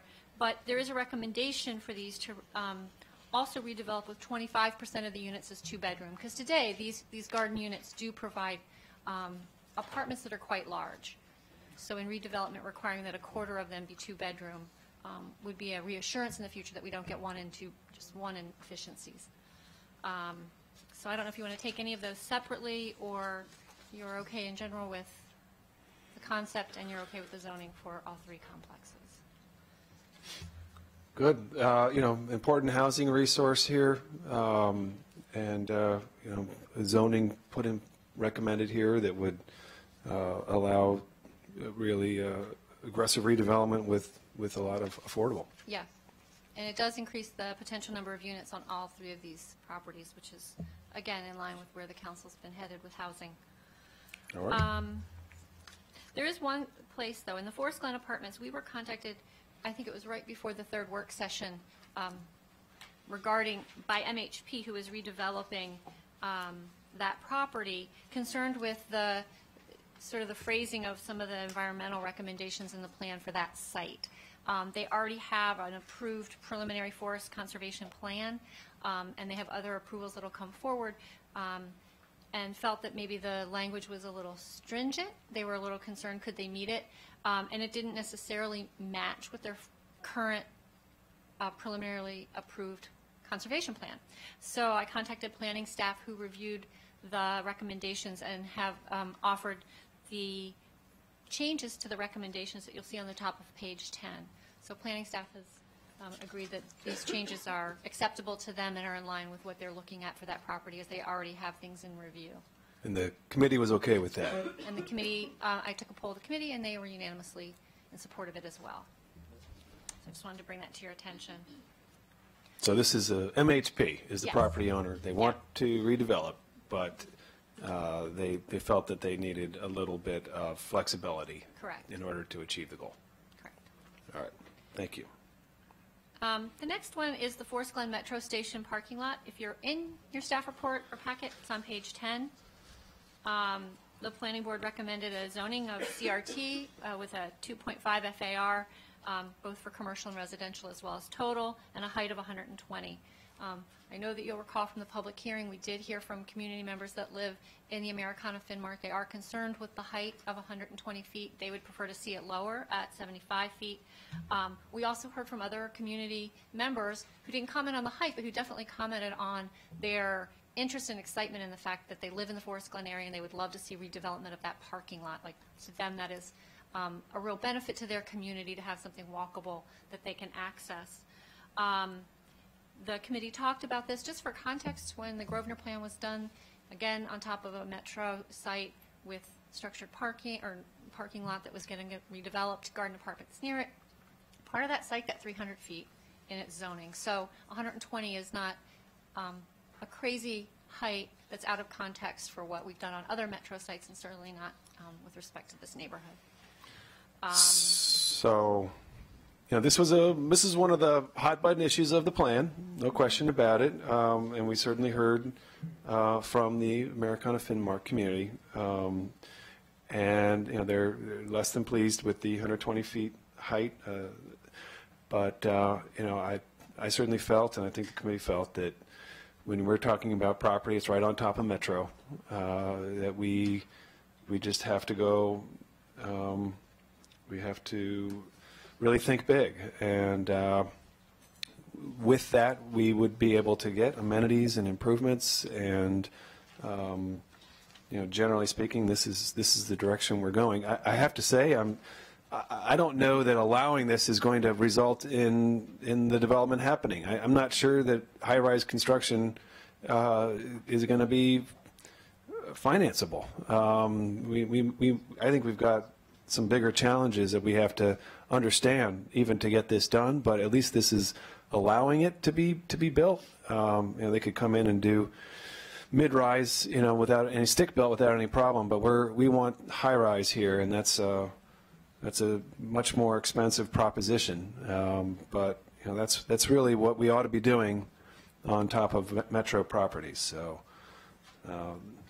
Again, we've come a long way from the days 15 years ago when a townhouse community was considered to be too much for some. And I do respect and appreciate the Americana Finnmark was not saying don't develop here. They were saying, we just prefer a somewhat more modest size. But I think we felt from a policy perspective that Metro sites, we needed to be thinking big. And it's not too much, it's not out of character, it's not going to overwhelm anybody, but we got to go a little bit further. All right. And I'll just note, for the same property, there's a recommendation for 15% of the units to be MPDUs and for 25% of the units to be two-bedroom units in redevelopment. Right. All right. The Forest Glen Medical Center is right across Georgia Avenue from basically that intersection. It also was a medical center that was approved on R60 zoning through special exception. It was constructed in 1967. It's multiple properties that make up that site. And the plan has recommended that it have the same zoning as on the Metro Center site, a CRT of 2.5 for both total commercial residential and a height of 120. There's also a recommendation that would have 15% MPDUs under redevelopment. The committee also had a discussion about looking at requiring workforce housing on this property, since the county will be investing a lot of money to be putting a tunnel of access right to the Metro for this property. And one change I think that I'll recommend here on the fly is to remove rather the recommendation that refers to workforce housing and put in a percentage of units, say it's 10%, but make it affordable to households earning a minimum of 100% of AMI. Plans are very, very long, and we're not sure that the workforce housing will be referred to in the code for that same period of time in the same way. But we know that if we say that we want 10% of the units affordable to people earning at a minimum 100% of AMI, that's not tied to a program, and that will get those units. So I would make that change. Yeah, I agree with that. I would suggest we take that without objection, unless there's. So again, just to be clear, workforce is a word whose definition could change over time based on county policies. This is being explicit about what it is, 100% AMI for that additional layer on top of MPDUs. Correct. And the only other piece that's really a thing that the committee spent some time discussing for this property is the wooded area that's to the north of this site, sometimes referred to in the plan as the remnant forest. And the plan had strong language that recommended that the forest remain sort of in that same footprint, in that location. And after a lot of discussion with the planning board and each other, they've made a recommendation, as you can see, it's at the top of page 11, that they respect the 1.24 acres of the remnant forest, but would like to have the flexibility on the site to locate an area of equivalent environmental benefit and that has access to the community. So I don't know if you have any questions about that. Okay, so I think everyone's probably familiar with this vegetated area. You know, you drive on Georgia Avenue and you see it, and it is perplexing, I think, to some extent. Apparently, it is, a parcel that has not been developed since, I guess, it was logged, years ago. Whether there is more value in preserving that specific vegetation or trying to, the condition of it is very poor. It has been overrun for years with vines and bad maintenance. So we were basically just going to provide a general guidance to the planning board. There is an environmental resource here. As you proceed through redevelopment, do what you feel is you can do to continue to have trees and forestation. If you look across the street in Americana Finmark, you'll see there's a lot of trees, actually. It's heavily treed. You notice that from Georgia Avenue.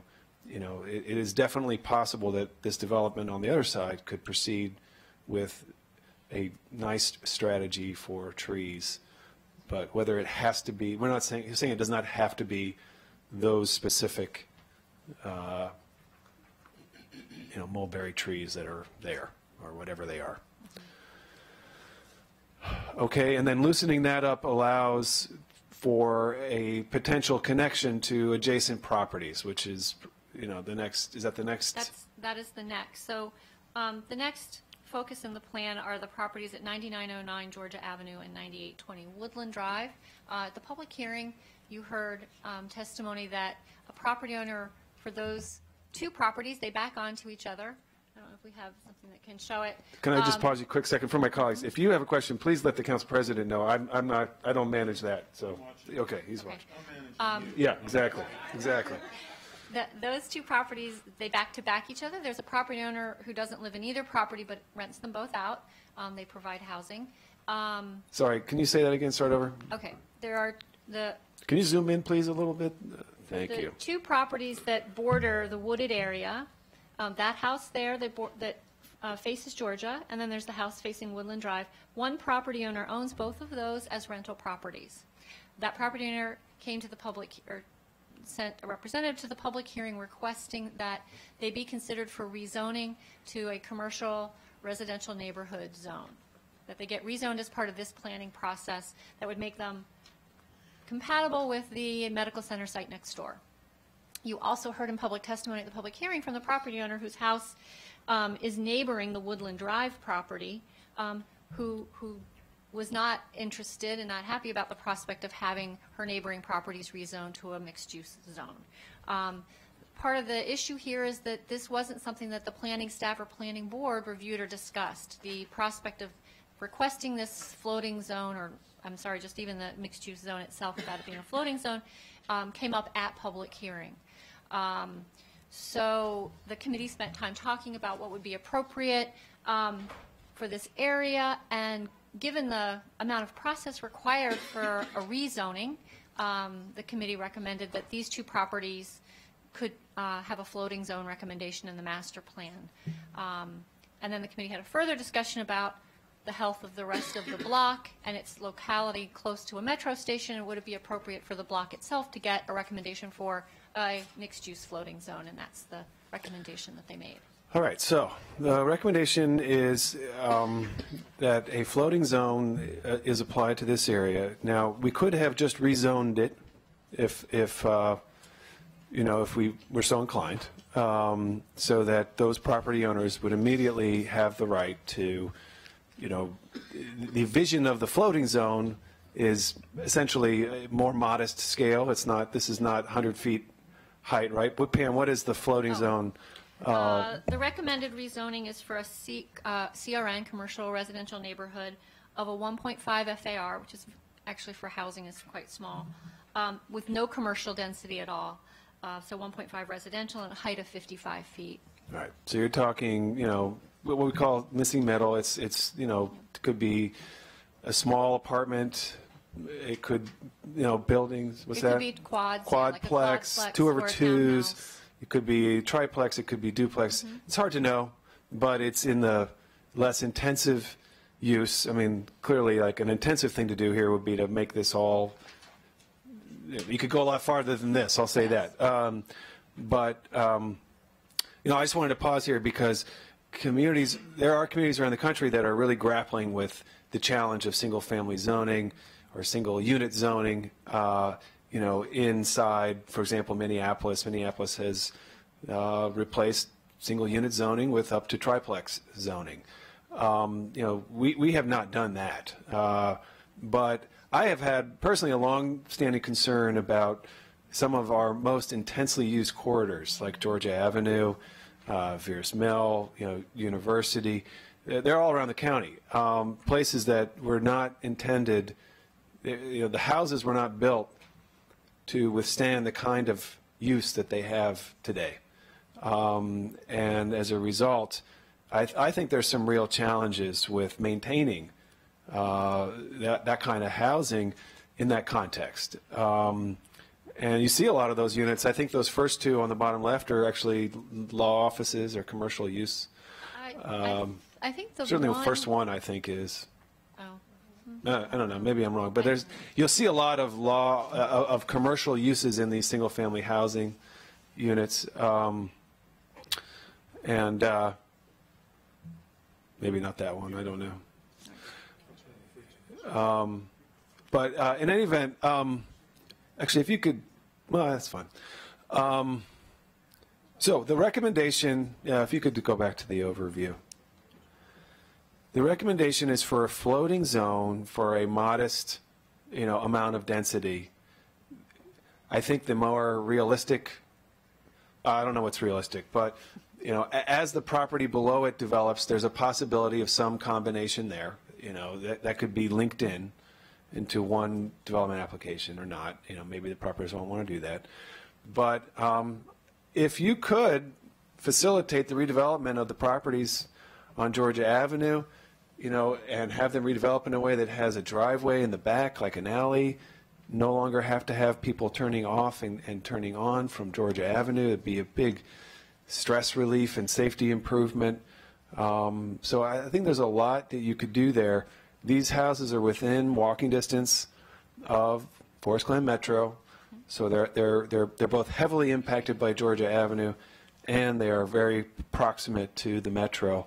So I think if there's really ever a case that the county ought to revise the single unit standard in a place where it's existing, I think it's certainly this is one of them. So I do want to acknowledge, you know, I believe Tanya is here. She lives on the block. There's some criticism of this, no doubt.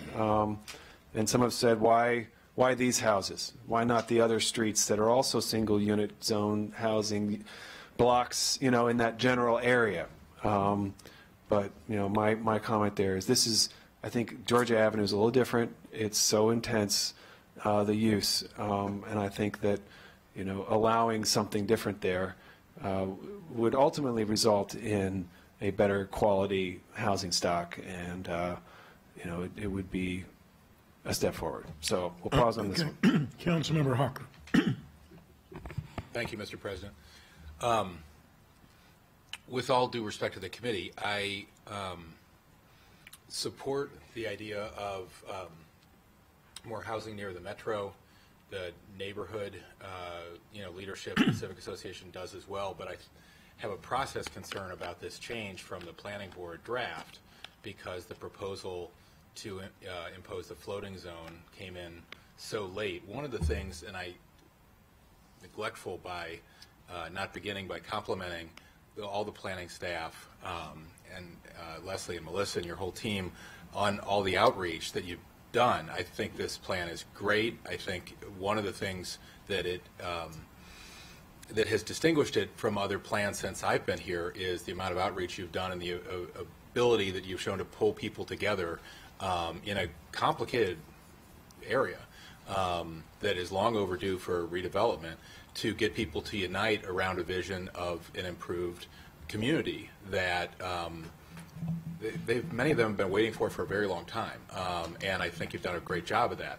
And I think that's reflected in the planning board draft. But then we had, very active public hearing on this, and the request to have the floating zone in this area came in very late in the process and really took a lot of people by surprise.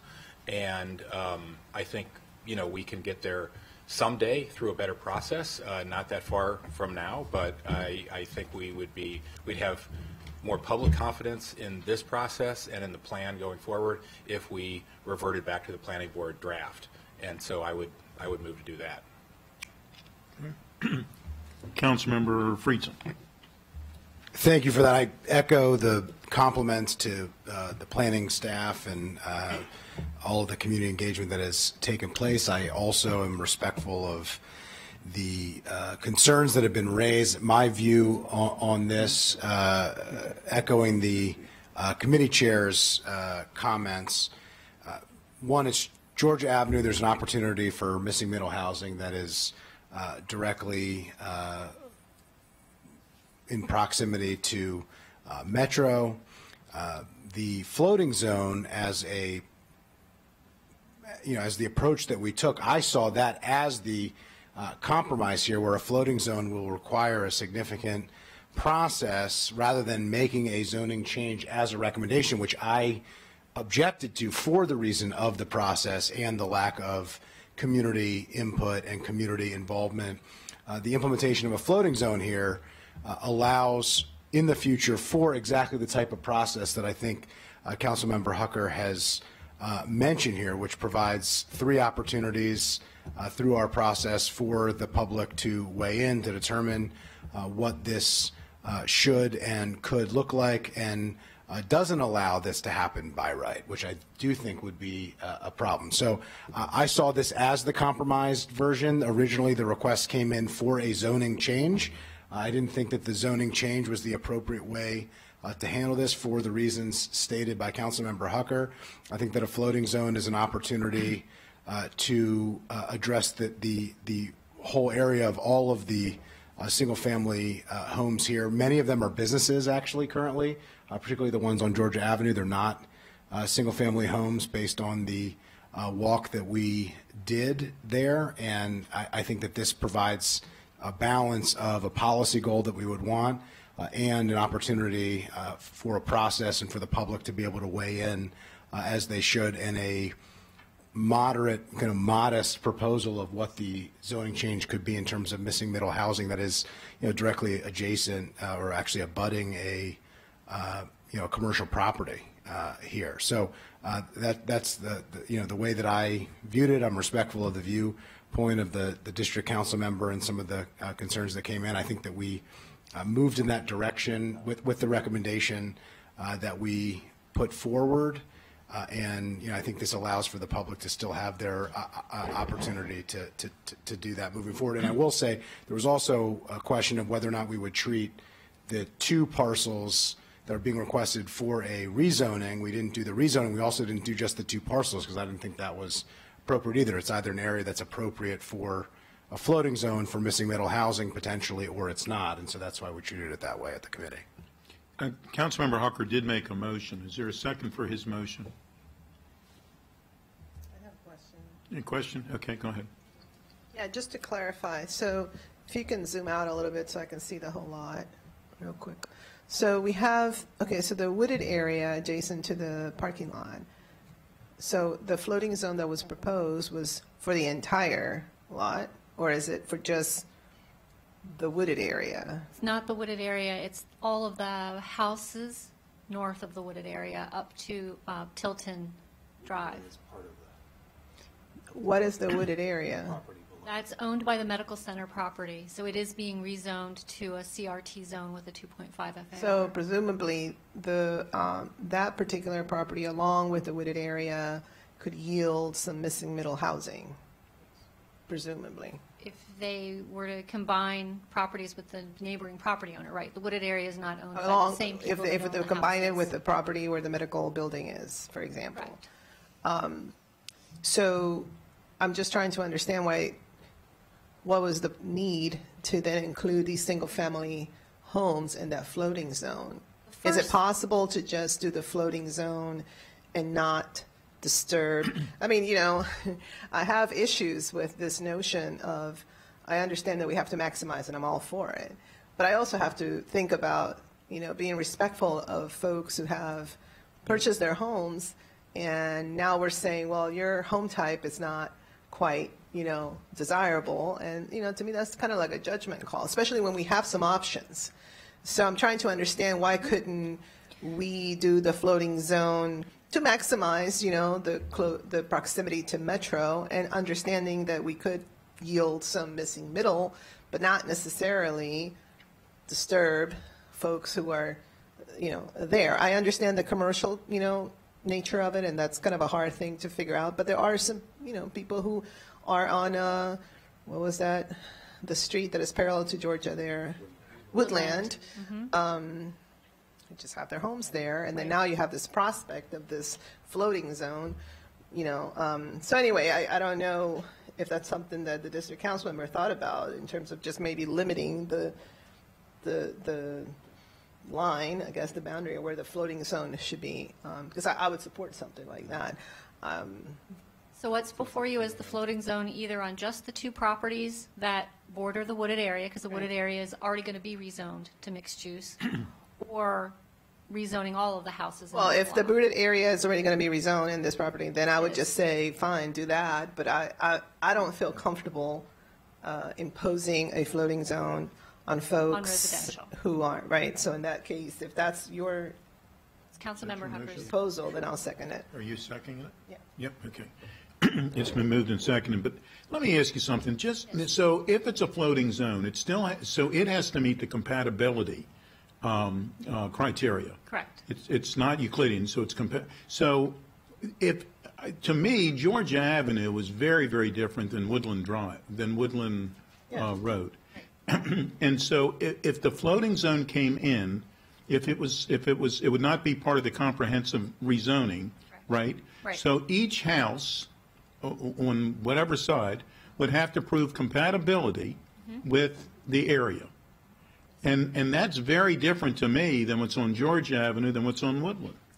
Right, and not only would they have to show compatibility, they would have a three-step process, as Councilmember Friedson mentioned. They need a recommendation from Planning Board. They then go to the hearing examiner. They need a recommendation from the hearing examiner. And the council will then hold a hearing, and the council gets to make the decision on the rezoning.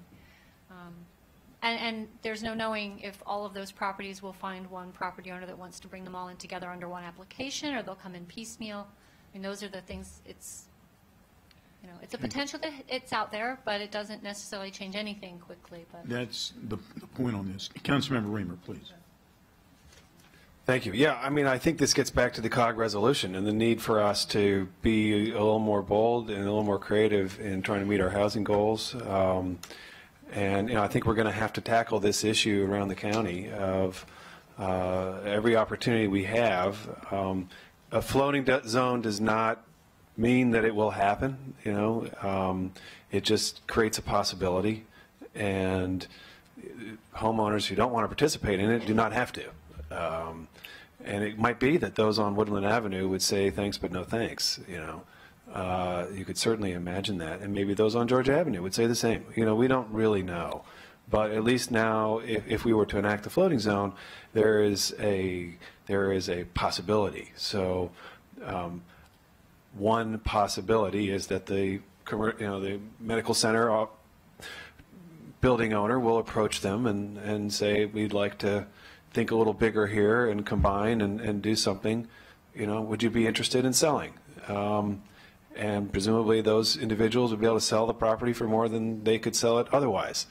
I suppose that is that is one path. I don't know if that's what, or one of the homeowners might decide, I'll redevelop my own house. I'm going to build a duplex. I'm going to build a triplex.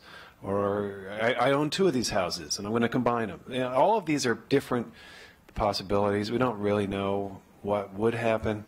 But I think in this location, as you stand at that corner, you know, stand on that block, you can see you're within, it's not a stone's throw, but you're pretty close to the Forest Glen Metro, and you're right on a very intense road, and I think there's just a really strong case here to be a little bit, to take a different approach.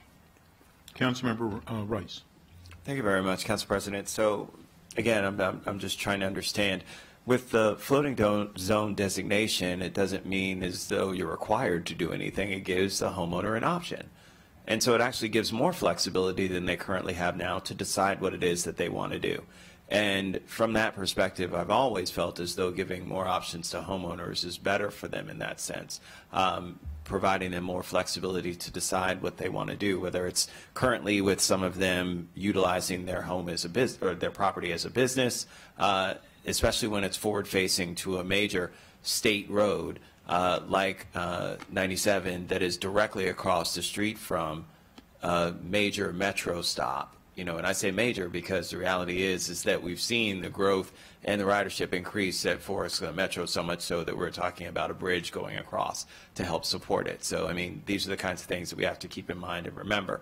So from that perspective, I mean, to me, it seems as though, again, the flexibility piece, which isn't restricting anyone or forcing anyone to do anything, it's just giving a property owner more flexibility. Now, I am sensitive to the folks that are on the backside that are in the other homes, and certainly from that perspective, that's certainly something that warrants a lot of discussion. But again, in terms of their application, they would still have to go through you in terms of saying what would make sense for us in being a buffer when it comes to this and the existing neighborhood that's behind it. Is that not correct? Okay. So I still feel comfortable with, again, giving flexibility to residents and their properties that are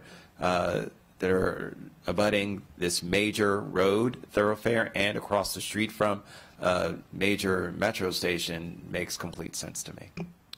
Council Vice President Hooker. Again, I think the concern is the process here. We're all for missing middle housing. However, I think it needs to be done in a way that doesn't create a lot of concern and distrust in the community. If we're talking about, in this community in particular, we have a civic association, the leadership of which has worked very well with this council and is very pro this plan and very pro-housing and very pro-TOD in general. And in this one narrow area, because of the concerns of the homeowners right in that area who were affected by this sort of end around the process and the very late-breaking request to change the planning board draft, the committee came out and amended the planning board draft. I think the planners did a great job. They took everything that's been said into consideration. They landed somewhere else, and I think in respect to the immediate community, the civic association, and the planning board, I'm more comfortable reverting back to their draft and allowing us to move forward in the future through a more transparent process. There are many residential areas close to Metro, including in Tacoma Park, where no one's proposing a floating zone over the objection of the neighbors there. And I don't think we should here either. Councilmember Navarro. Thank you. Again, to clarify, so the houses that are facing Georgia Avenue, those right now, you were saying those are commercial? I honestly don't know. You said if something they about exist they're as like a medical residential or something? commercial. Okay, because I know you were, I'm sorry, when you were doing the street view, I thought that you were doing that in order to show that apparently the ones that were in the corner there were some kind of They're commercial, so they're not. they're zoned residential, but some may have home businesses Home or businesses, home offices, in okay. them. They have not been zoned commercial. They right. may have home businesses. Got it. Councilmember Reamer. Okay, I just want to make one observation. I understand the concern or the frustration about the council's change of the plan. But I do want to be clear that this is the process. This is not, I totally understand Councilmember Hucker's commentary here and where he's coming from. I do want to push back on one phrase, though. This was not an end run around the process. the county council is the authority.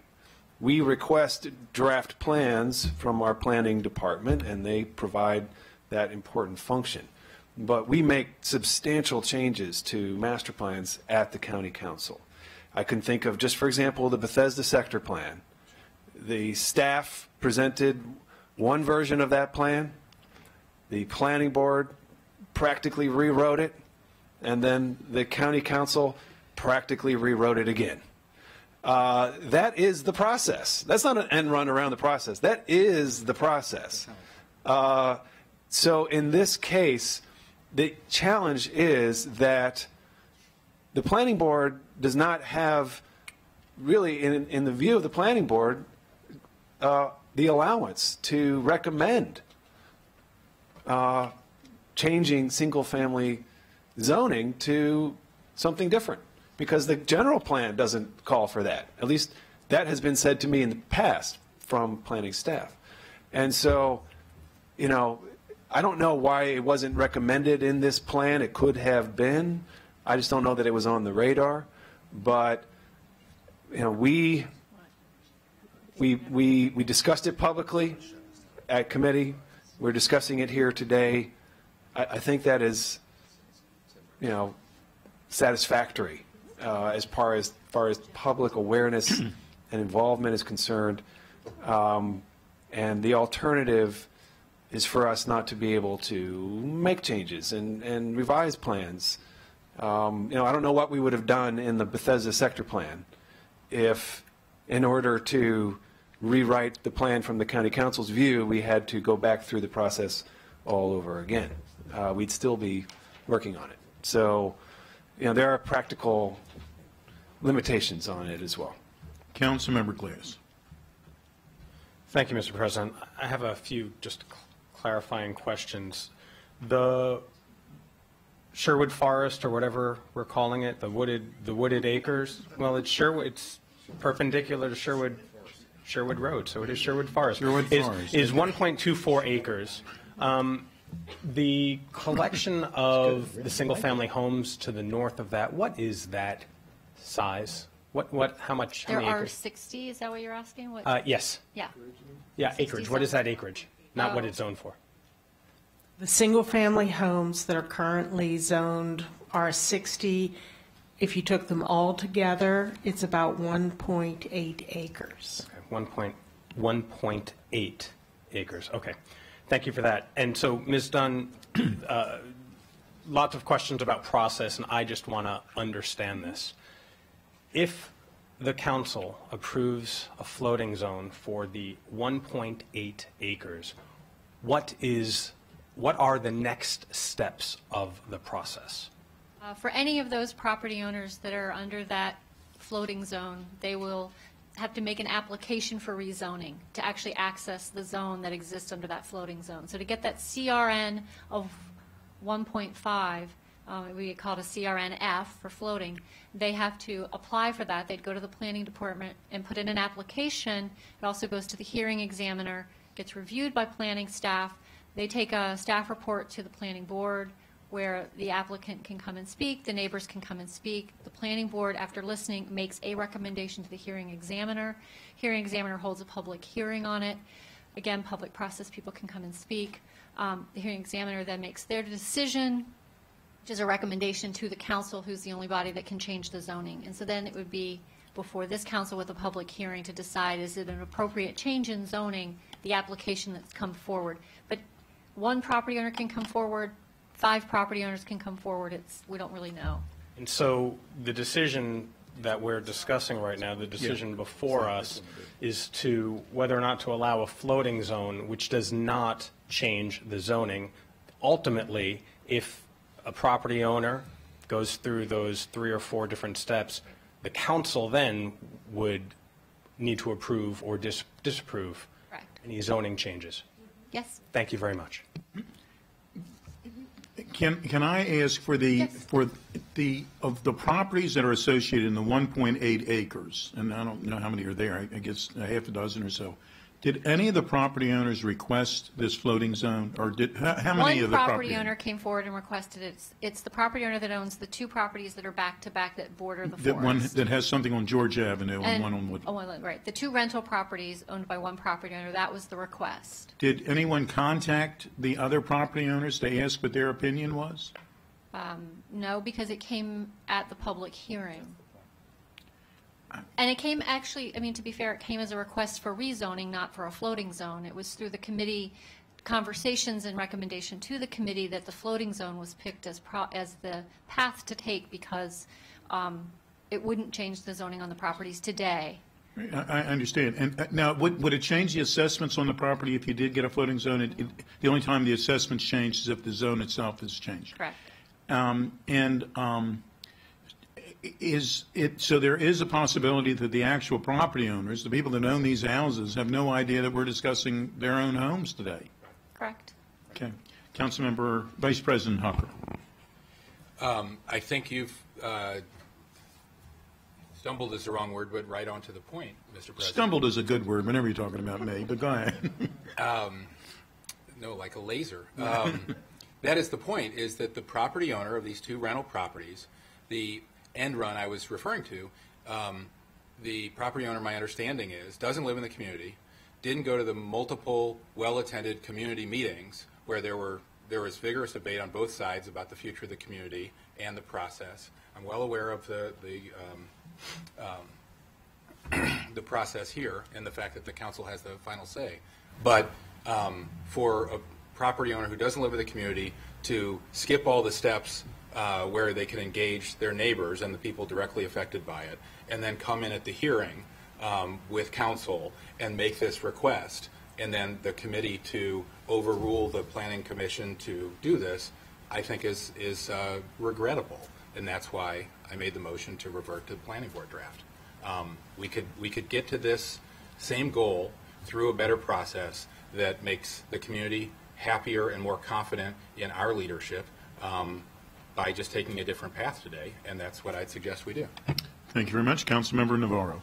Yeah, I'll be brief. I don't want to belabor the point. I think I can count. But I want to just say that, I was very excited earlier about the fact that we want to maximize public-owned properties, and I think that we have a lot of opportunities where we can really push the envelope. I do worry about the fact that we will be faced with a lot of decisions regarding neighborhoods, and to just, go all the way in like this, and in many ways, in my perspective, disrespect the fact that some of these property owners don't even know we're having this conversation, sets up not a very good climate for what we're going to have to be doing in the future, which will call for some bold decisions. So all I'm saying is, to say that somehow we're not, staying true in some way to the COG resolution, I think we are, and we're showing it right here, and we will continue to do that. And what Councilmember Friedson said earlier, it is very true. We've missed a lot of opportunities, in my opinion, because we didn't really have like a comprehensive sort of goal that we can, wrap our heads around. So we're trying to do that, and we're doing it with this Dennis Avenue property,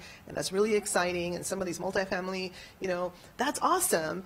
But again, we need to weigh that with the trust that the community has in us.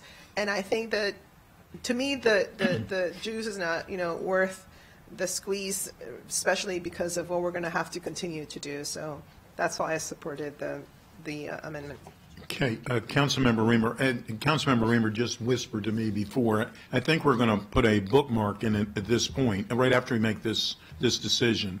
You're about halfway through your packet, as close as I can tell, Pam, and I know that Dr. Orland has another 15 minutes or whatever from his. So we're going to, after we make this, go through this part, then we're going to put a bookmark in it and we'll come back. But Councilmember Reamer, please.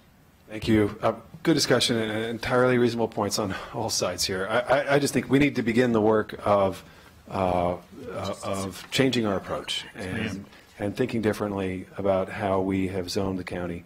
And I think this is a highly appropriate location to make this kind of change. And, I think that at the end of the day, what matters is this a good idea or not a good idea?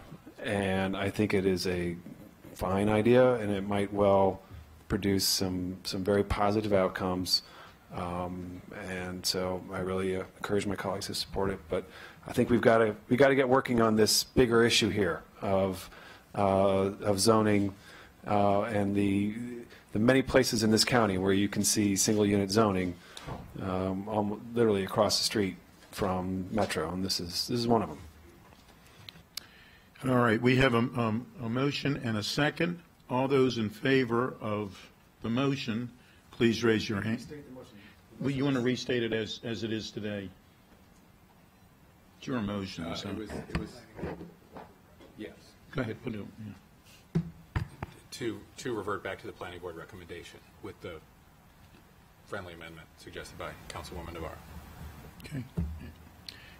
Is it clear with everybody what the motion is? All those in favor of the motion, please raise your hand. And that is 3 of us. That is Councilmember Hucker, Councilmember Navarro, and myself. Those opposed to the motion, please raise your hand. And that is 5. Thank you very much.